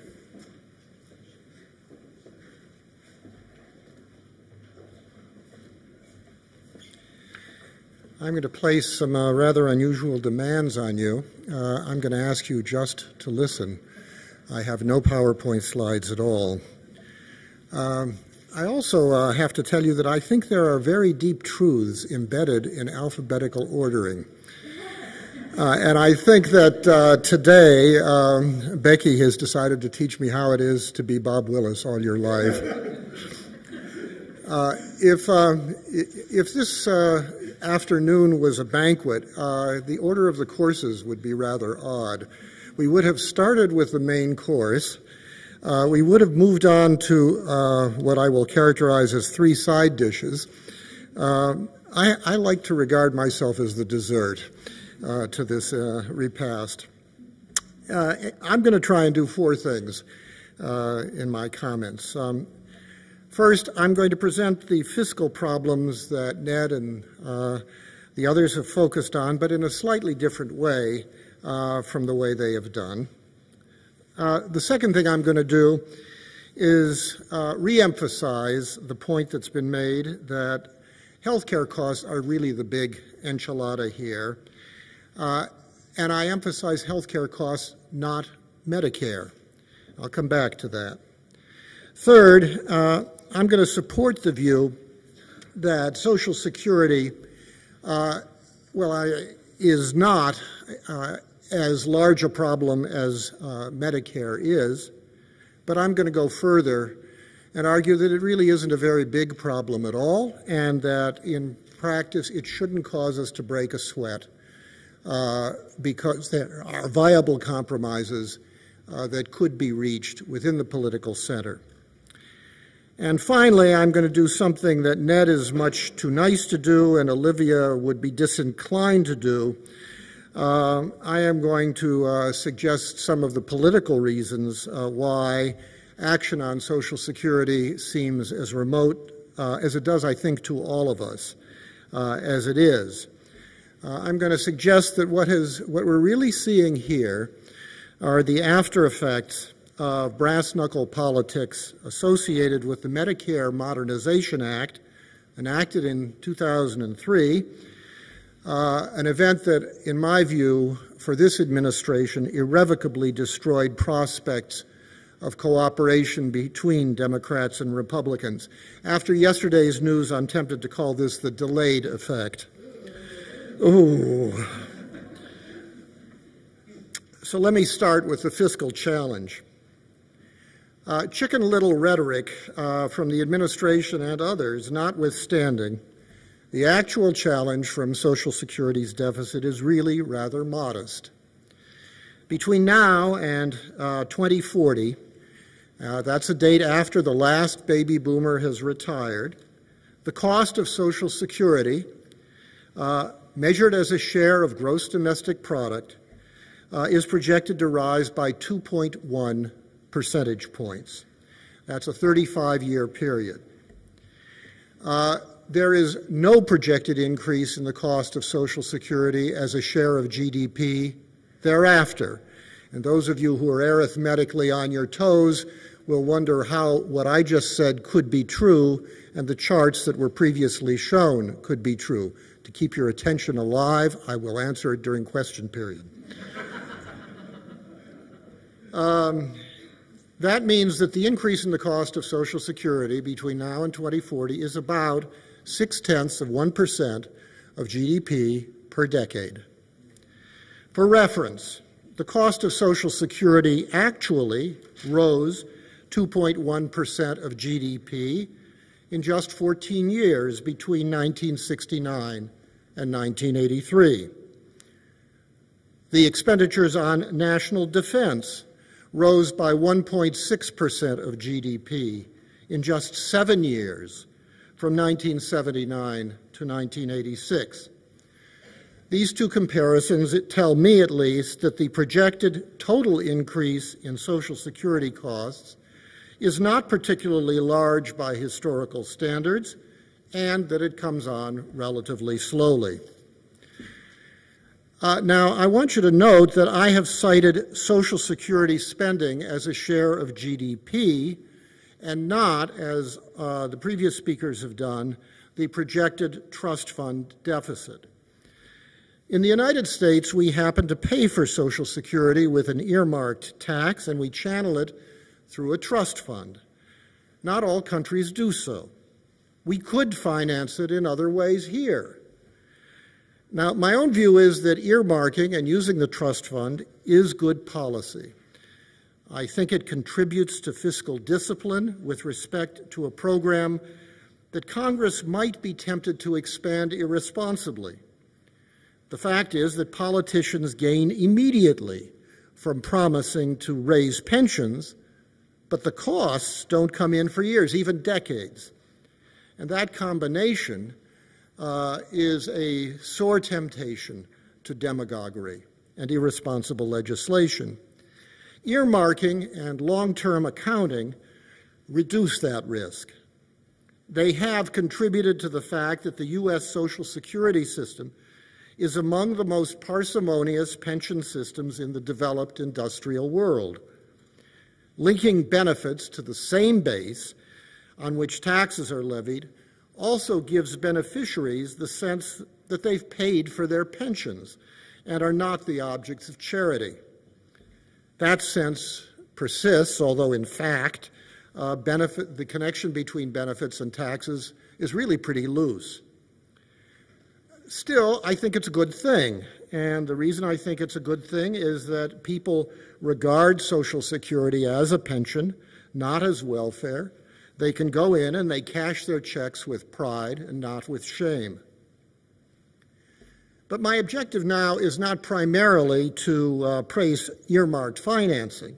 Rather, it's that I want to emphasize that the fiscal burden is best measured by how much the program will cost, not by whether earmarked revenues exceed or fall short of projected outlays.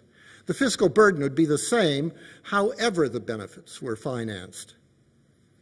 Now, if one focuses on cost and not on deficits, then Social Security is just one among the full menu of government obligations, including national defense, interest on the debt, health care spending, and everything else that government does. Ned and everybody else have focused on one of those other obligations, Medicare. Like Social Security, Medicare mostly serves the elderly and the disabled. And for that reason, Medicare is subject to the same demographic and economic forces that drive Social Security outlays. But per capita Social Security benefits, roughly speaking, rise at the same rate as wages under current law. Per capita Medicare outlays, in contrast, rise approximately with national average healthcare spending. And those numbers have outpaced per capita earnings growth by about 2.5 percentage points a year for the last 4 decades. The principal driver behind these rising healthcare spending totals is advancing medical technology. It's not primarily aging, and projections into the future do not suggest that aging is a major part of projected increases in total healthcare spending. Most of the increase in healthcare spending that comes from technology goes for stuff that's really worth what it costs, that's highly beneficial. As an aside, Bob Topel and Kevin Murphy at the University of Chicago estimate that the increase in longevity between 1970 and about 2000, much of which, but not all of which, is due to improved health care, is worth about as much in terms of increased utility as all economic growth, measured economic growth combined. But as healthcare spending has been rising, a growing absolute amount, although perhaps a declining proportion, goes for healthcare that yields few benefits or none at all. Now, looking ahead to the future, there really isn't any sign that the gap between growth of per capita healthcare spending and per capita earnings is going to narrow. And that means that Medicare outlays as a share of GDP are going to go up by a number that is the product of the increase in the proportion of the population that claims benefits, multiplied by the excess of the growth of per capita health care spending over the growth of wages. Now, the math that comes out of that is striking. If the historical 2.5 percentage point gap persists, Medicare and Medicaid, taken together, are going to rise from 4.2% of GDP to about 16.1% of GDP by 2040. That nearly 12 percentage point increase is almost 6 times the roughly 2 percentage point increase in the share of GDP projected to go to Social Security. It's more than 1.5 times as large as total current personal income tax collections, which account for 7.6% of GDP. It's nearly twice total current payroll tax collections, which absorb 6.3% of GDP. What that means is that if Medicare and Medicaid were not changed and historical growth trends continued, it would be necessary to nearly double both income and payroll taxes as a share of GDP by 2040 to pay for their added costs. Now, in my view, that is a big deal, a really big deal.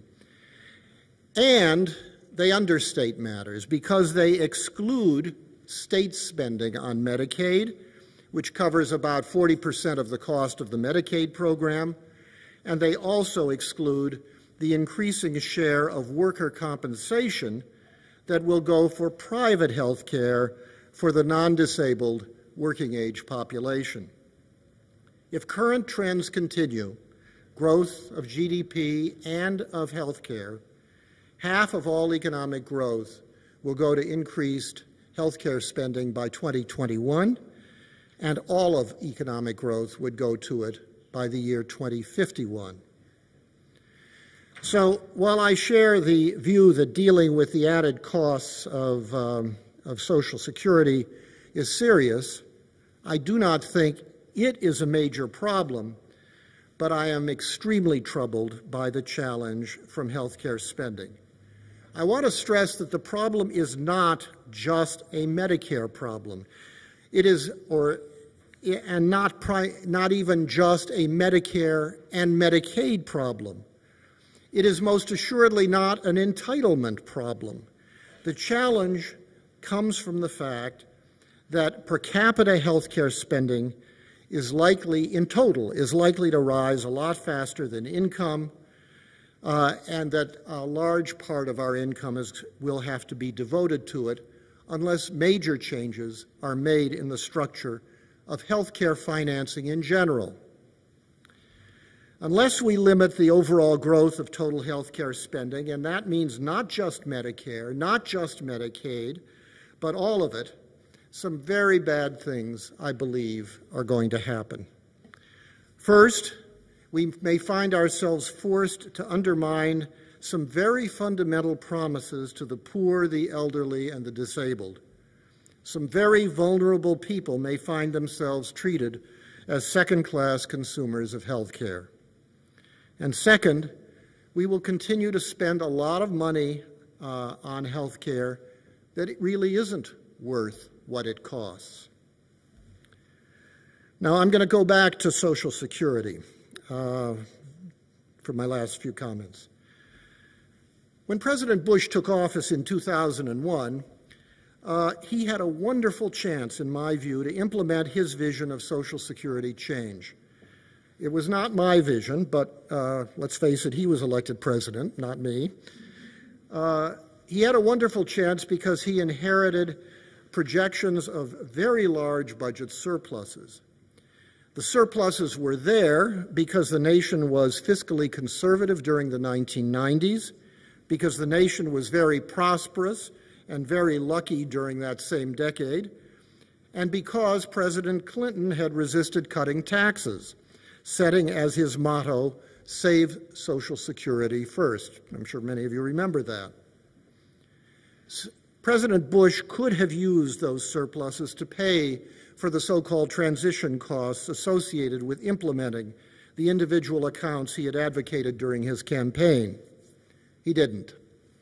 President Bush's program was cut taxes first, and second, and third. He got his way.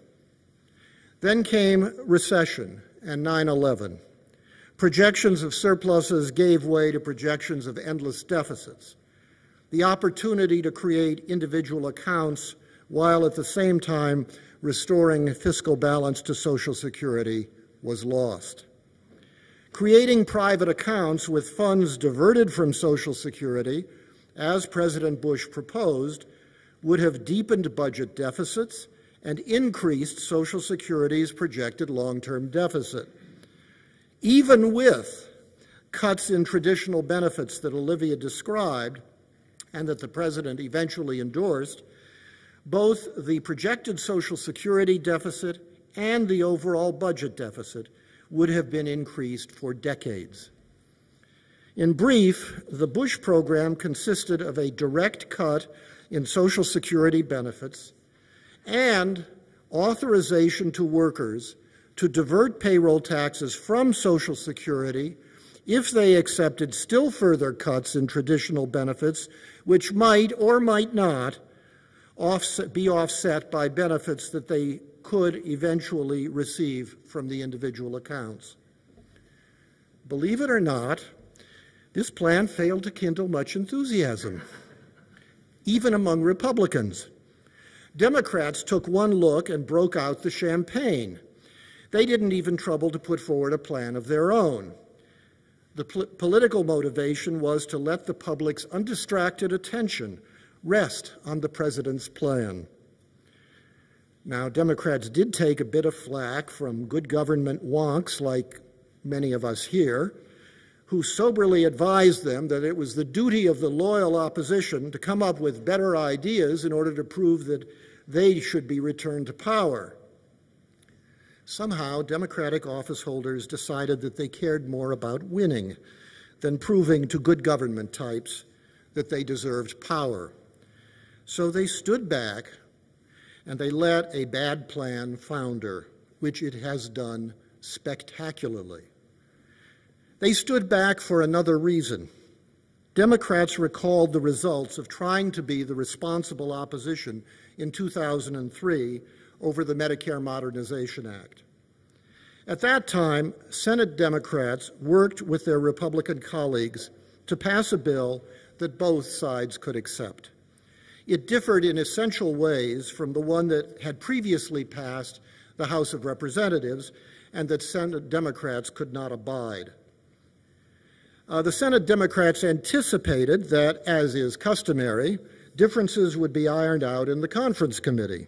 They assumed that, as is customary, they and the Republicans would split the difference. The features that were most objectionable to both sides would be jettisoned. That didn't happen. House and Senate Republicans froze Democrats out of the conference completely. Republicans met behind closed doors and wrote the final bill without any of the usual compromises.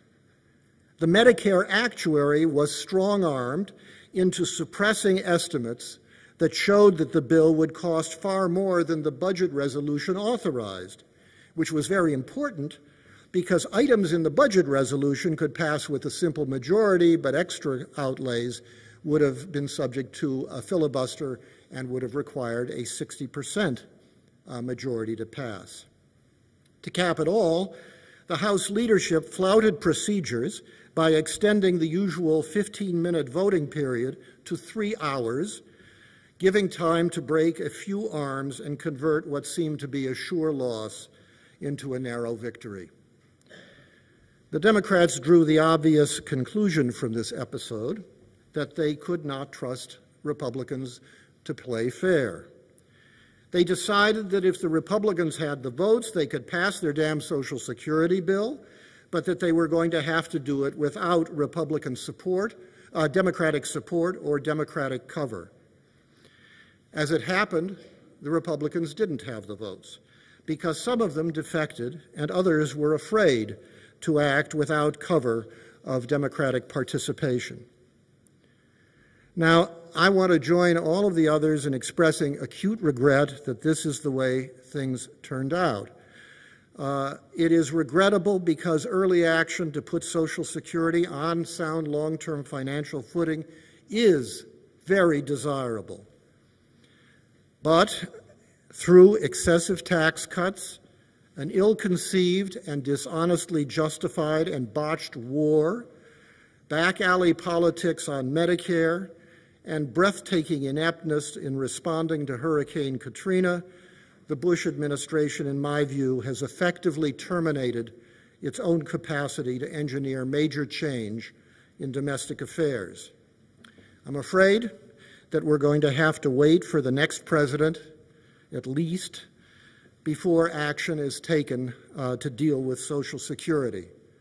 I think that is a very, very bad shame, as the sooner we move to deal with this problem, the better, precisely for the reasons that others have emphasized and that I would like to reinforce.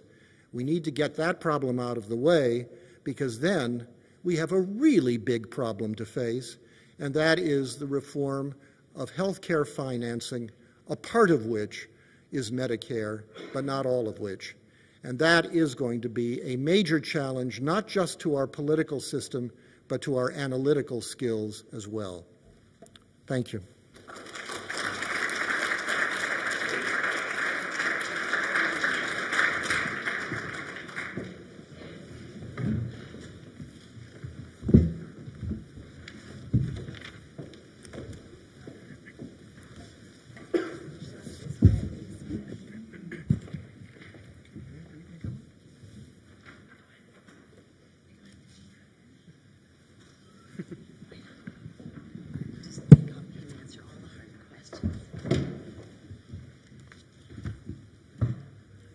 Before we move to the question and answer session, I'd like to give the panelists maybe a few minutes to, if they'd like to respond to comments that other panelists have made. Bob, would you like to start? Actually, I think I'd be happy to hear discussion. Okay. So yeah, I'd be happy to get response. Well, great. So we have a microphone in the middle of the room. If you have a question, please go up to the microphone. It'd be great if you could introduce yourself and ask a succinct question. I think we've left them dumbfounded, speechless.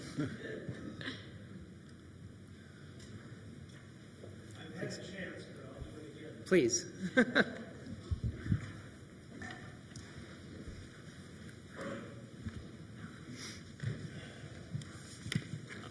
Vice President Cheney came to Battle Creek a few months ago as part of the roadshow on the Bush plan, and he said two interesting things to the audience. He said, "To you people 55 and older, don't worry about a thing. Social Security will be there. The taxes are there to pay your benefits." And then he said to the younger people, "We have a great deal for you. We're going to let you take some of the taxes that you're now paying to pay the benefits of older people and use them yourself in your private account." And it struck me, as I think it would have struck Henry Aaron at least, and others as well, that the biggest problem with that is you can't spend the same dollar twice. And the Center for Budget and Policy Priorities estimates that the Bush plan, as sketched out, would entail deficits over the next 25 years, which would total $4.6 trillion, which strikes me as being real money.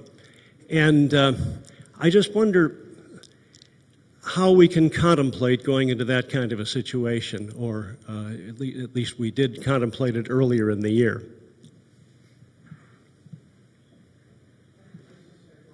Here would agree that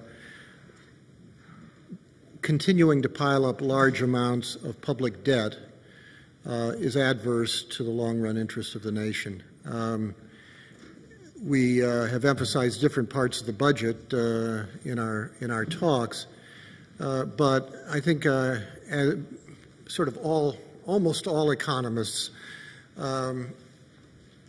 will not sign on to the deficits don't matter manifesto. Maybe I'm misspeaking for others, but I think not. And for the simple reason that deficits subtract from national saving and thereby deprive those who come after us of capital that could be used to enhance productivity. Now, we may disagree about whether a particular policy on net will have the effect of reducing national saving. I think there's certainly disagreement as to the net effect of private accounts, I think, in the table. But as to the unwisdom of large long-term deficits, is there a dissent? I guess I would have the following observation. As everyone's pointed out, the current system is one which has already a legacy cost. That is, the current system has promised benefits and it doesn't have the tax revenue to pay them under the rules. That's a fact. The current system has what we call an implicit debt of $11 trillion. That's a fact. I mean, whether it's 11.1 or, the issue is it's a huge unfunded liability. It is not counted as part of our explicit government debt, but that doesn't make it any less important. So when you claim that, or when critics claim that you can't spend the same dollar twice, you can't pay the retirees and pay yourself, that's absolutely right. But that doesn't solve the problem that we have a huge gap. And the fact is that anybody who wants to reform the system in any direction is going to have to figure out how to chip away at that unfunded liability and figure out how to make the system better going forward. Now, this boils down to the question of what is the correct counterfactual. Let's take as an assumption that we have an $11 trillion unfunded liability out there. The Commission's plan, which the President took and modified slightly, moved you from an $11 trillion unfunded liability to a solvent system. It got rid of that implicit debt. Yes, it costs money. It cost about 0.5% of GDP when the financing is needed to get you to that eventual result. In present value, it costs you less than $1 trillion in GDP. And then you erase the unfunded liability. So I think it's an unfair claim to say, oh, there's huge transition costs associated with the reform. We've already got the costs. And the fact is, we have to recognize them in moving toward a solution.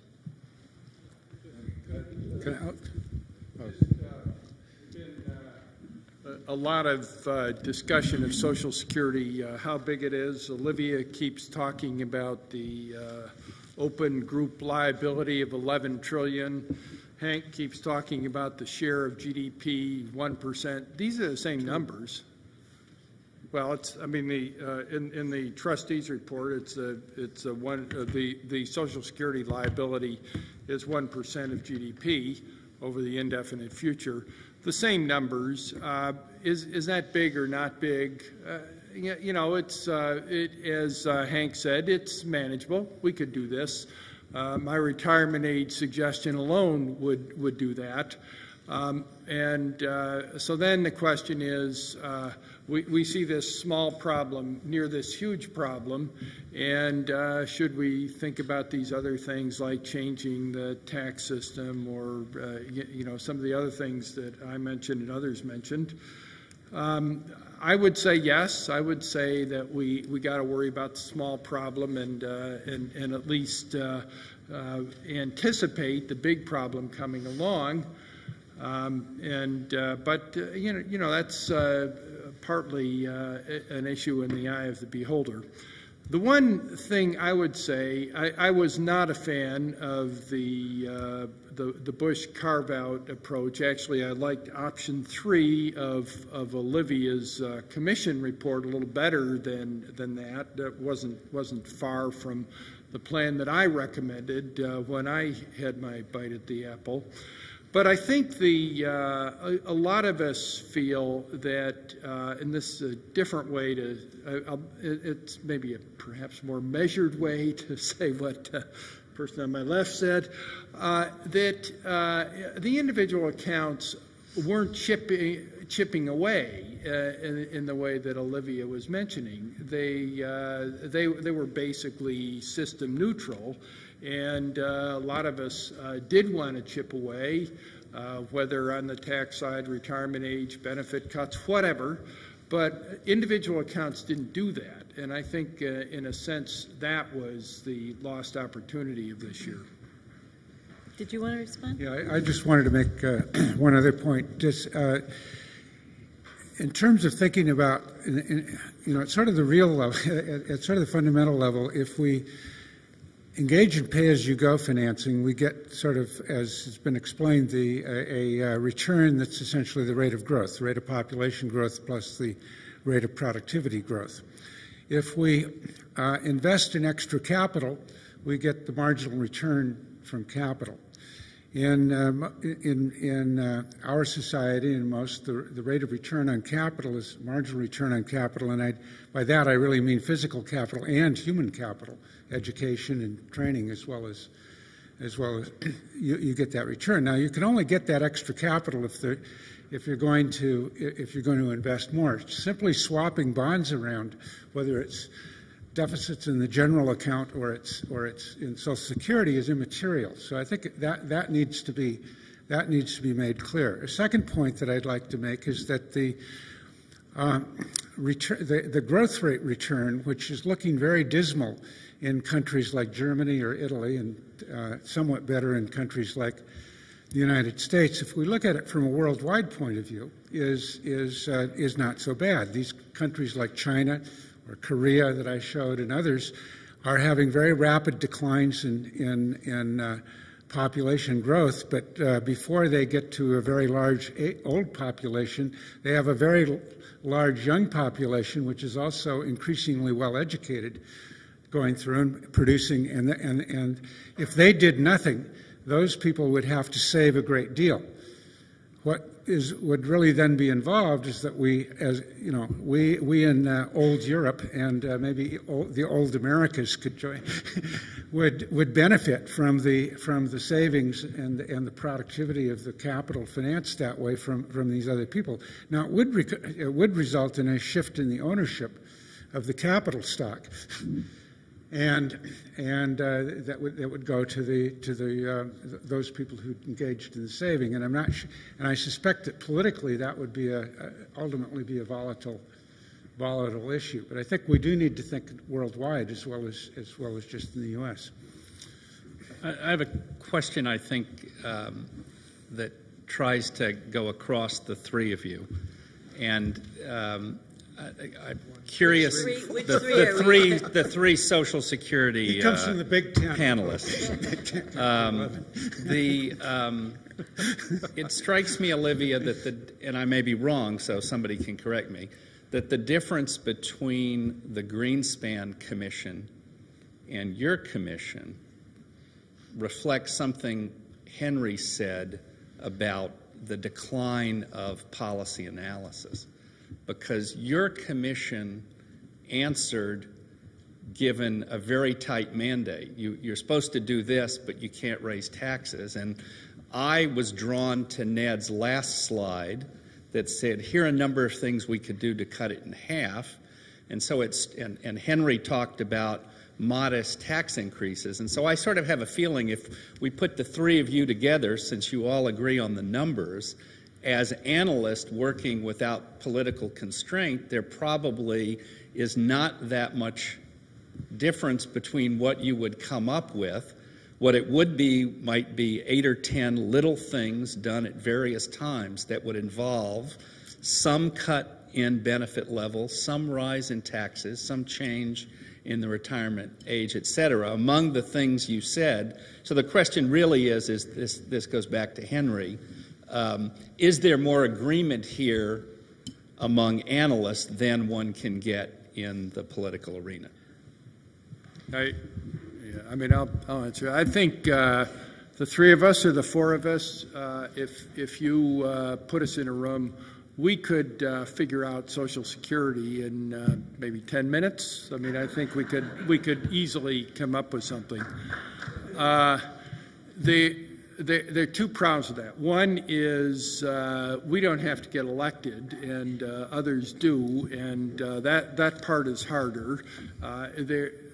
The menu that we would come up with would be largely pain, maybe all pain, and so I think in some sense the problem is more political than it is the fact that the analysts can't figure this out. The analysts, I think, can figure it out and can agree.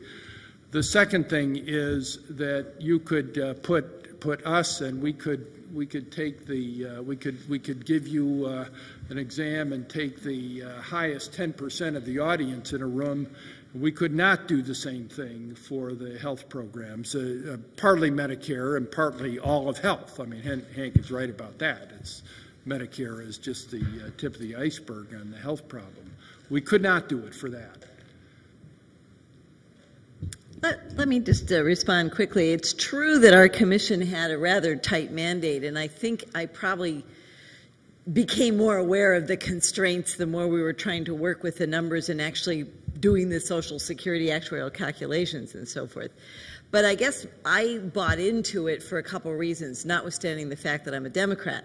First of all, I believe that Medicare is and will be a far more painful problem to solve. So I wanted to try to come up with a fix within the current Social Security payroll tax regime.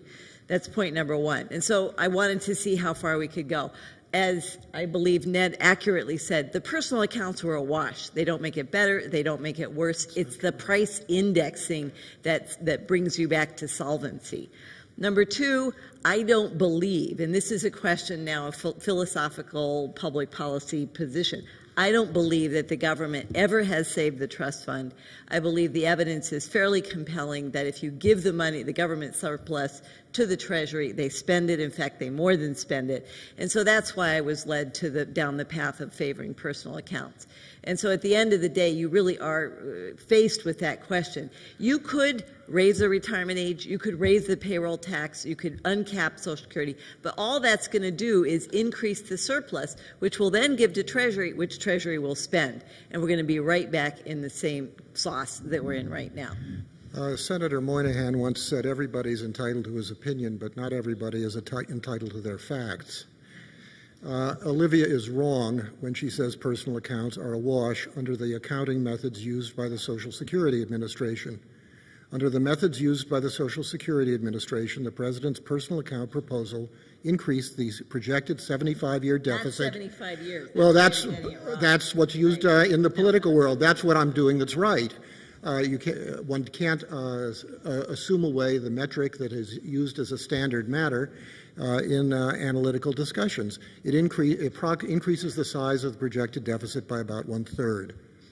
Now, as for sitting us down in a room, appoint us 3 as a base closure commission. And I think the answer to your question, Sheldon, is yes, if.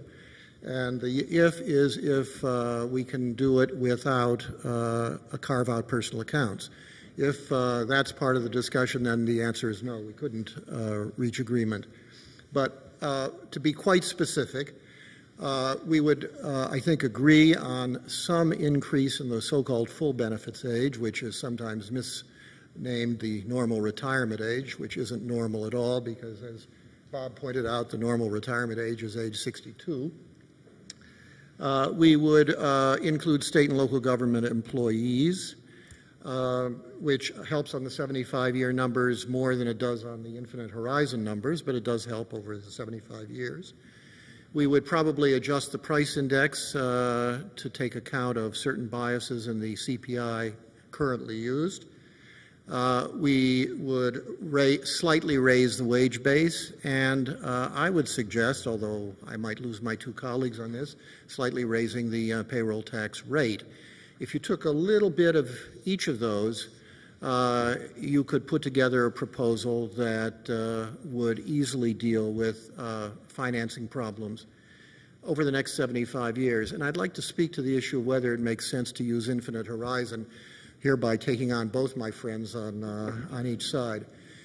The idea that one would weight in current decisions present value of surpluses or deficits between, to pull 2 years at random, the years 3000 and 7500, on the same basis as one would factor in the present value of numbers over the next 15 or 20 years. It's just incorrect. Yeah.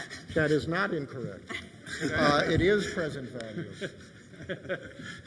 Could I speak on behalf of Infinity? You haven't heard the case opposed yet. I know it's coming. They don't. They don't. You want to give the case? Let me hear the case against, and then make it easier to give the case for. It's not that we think that we can predict things well in year 76 plus. But I think there is a big political problem in using 75-year standard and sticking to it when you've got a situation where we know perfectly well that the 75th year is a year of very large deficit, because that means we have a political convention, we solve the problem, and 1 year later, we haven't solved the problem. And I think that's a big political problem, and I think that we would be better off. Mathematically, it is a simple matter to work out something. The way we actually do this is not by projecting things in year 76 and on. It is just by stabilizing the trust fund ratio in the last year. And mathematically, that is really tantamount to just using the information in the first 75 years and avoids the political embarrassment that happened even to the Greenspan Commission of waiting a few years and having their supposed fix not be a fix anymore. So that's the argument for Infinity. That isn't the argument for Infinity. It's an argument for using 75 years and a stable trust fund at the end of the period. Those are not equivalent. No. They are not equivalent because the effect of compound interest divergences stretch out into infinity, but they are short-circuited by using that. So perhaps you should let me finish the... Let me just make one quick response to this. A long time ago, Social Security, in fact, I've talked to other countries' finance ministers where they use a projection window of 2 years to decide if their Social Security system is solvent. You know, some small countries in the Caribbean, I say, well, wait a minute, you know, there's some folks going to be there the 3rd year and the 4th year and the 5th year, so aren't you going to factor them in? And that's just not their philosophy, and it's a tough sell. In the U.S., we've had 10 years. Over the period of time, the trustees have been encouraged to go to a 75-year window, and that sort of seems appealing because the sense is most folks who are going to be around in 75 years are probably born today, and we can set up something that works for them.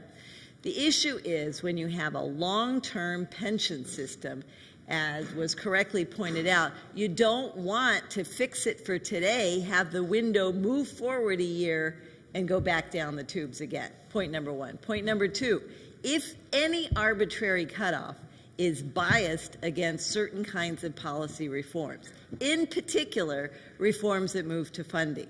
Why? Because moving to a funded system requires an investment now, a cost, and reaps a payback later, a benefit. If you arbitrarily cut off at 10 years or 75 years or what have you, you lose all the benefits going forward. It's a policy decision what cutoff you use. And I believe you should, at a minimum, talk about both numbers, which is what the Social Security actuaries have now done, and in fact is part of ongoing policy. I just want to make a quick comment, which is if you take apart the trust funds from the general fund deficit and you go to the end of the Bush administration, don't we have an $11 trillion debt? Which is, and we look at it currently for deficit spending and say it's okay. But we have $6.5 trillion, $1.7 trillion in the trust fund. We're going out at $600 or $700 billion a year. So, I mean, all of a sudden, it's okay if we do a general thing. And I'm not suggesting that Social Security isn't important, but I think we need to look at where are the most important issues to look at. And the current deficit is a bigger problem than Social Security. Healthcare is a bigger problem. And I guess that's it. I think the chief argument for dealing with Social Security is the one that was suggested by Sheldon's challenge to us, which is it is a manageable problem. Sometimes by dealing with a problem that isn't the most important but is one on which the technical obstacles are not excessive. If you can deal with it and get it behind you, it helps establish an environment that facilitates dealing with others. This is in no way to downplay the significance of the overall deficit, which is something on which I believe we can have also significant current progress. I agree entirely with Ned's comment that health, that is a very difficult challenge. I think we are at a closing point. I want to thank everyone on our panel, all of our speakers today.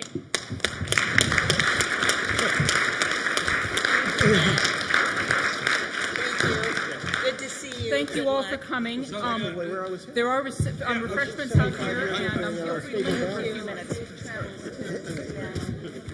Yeah. Okay, good.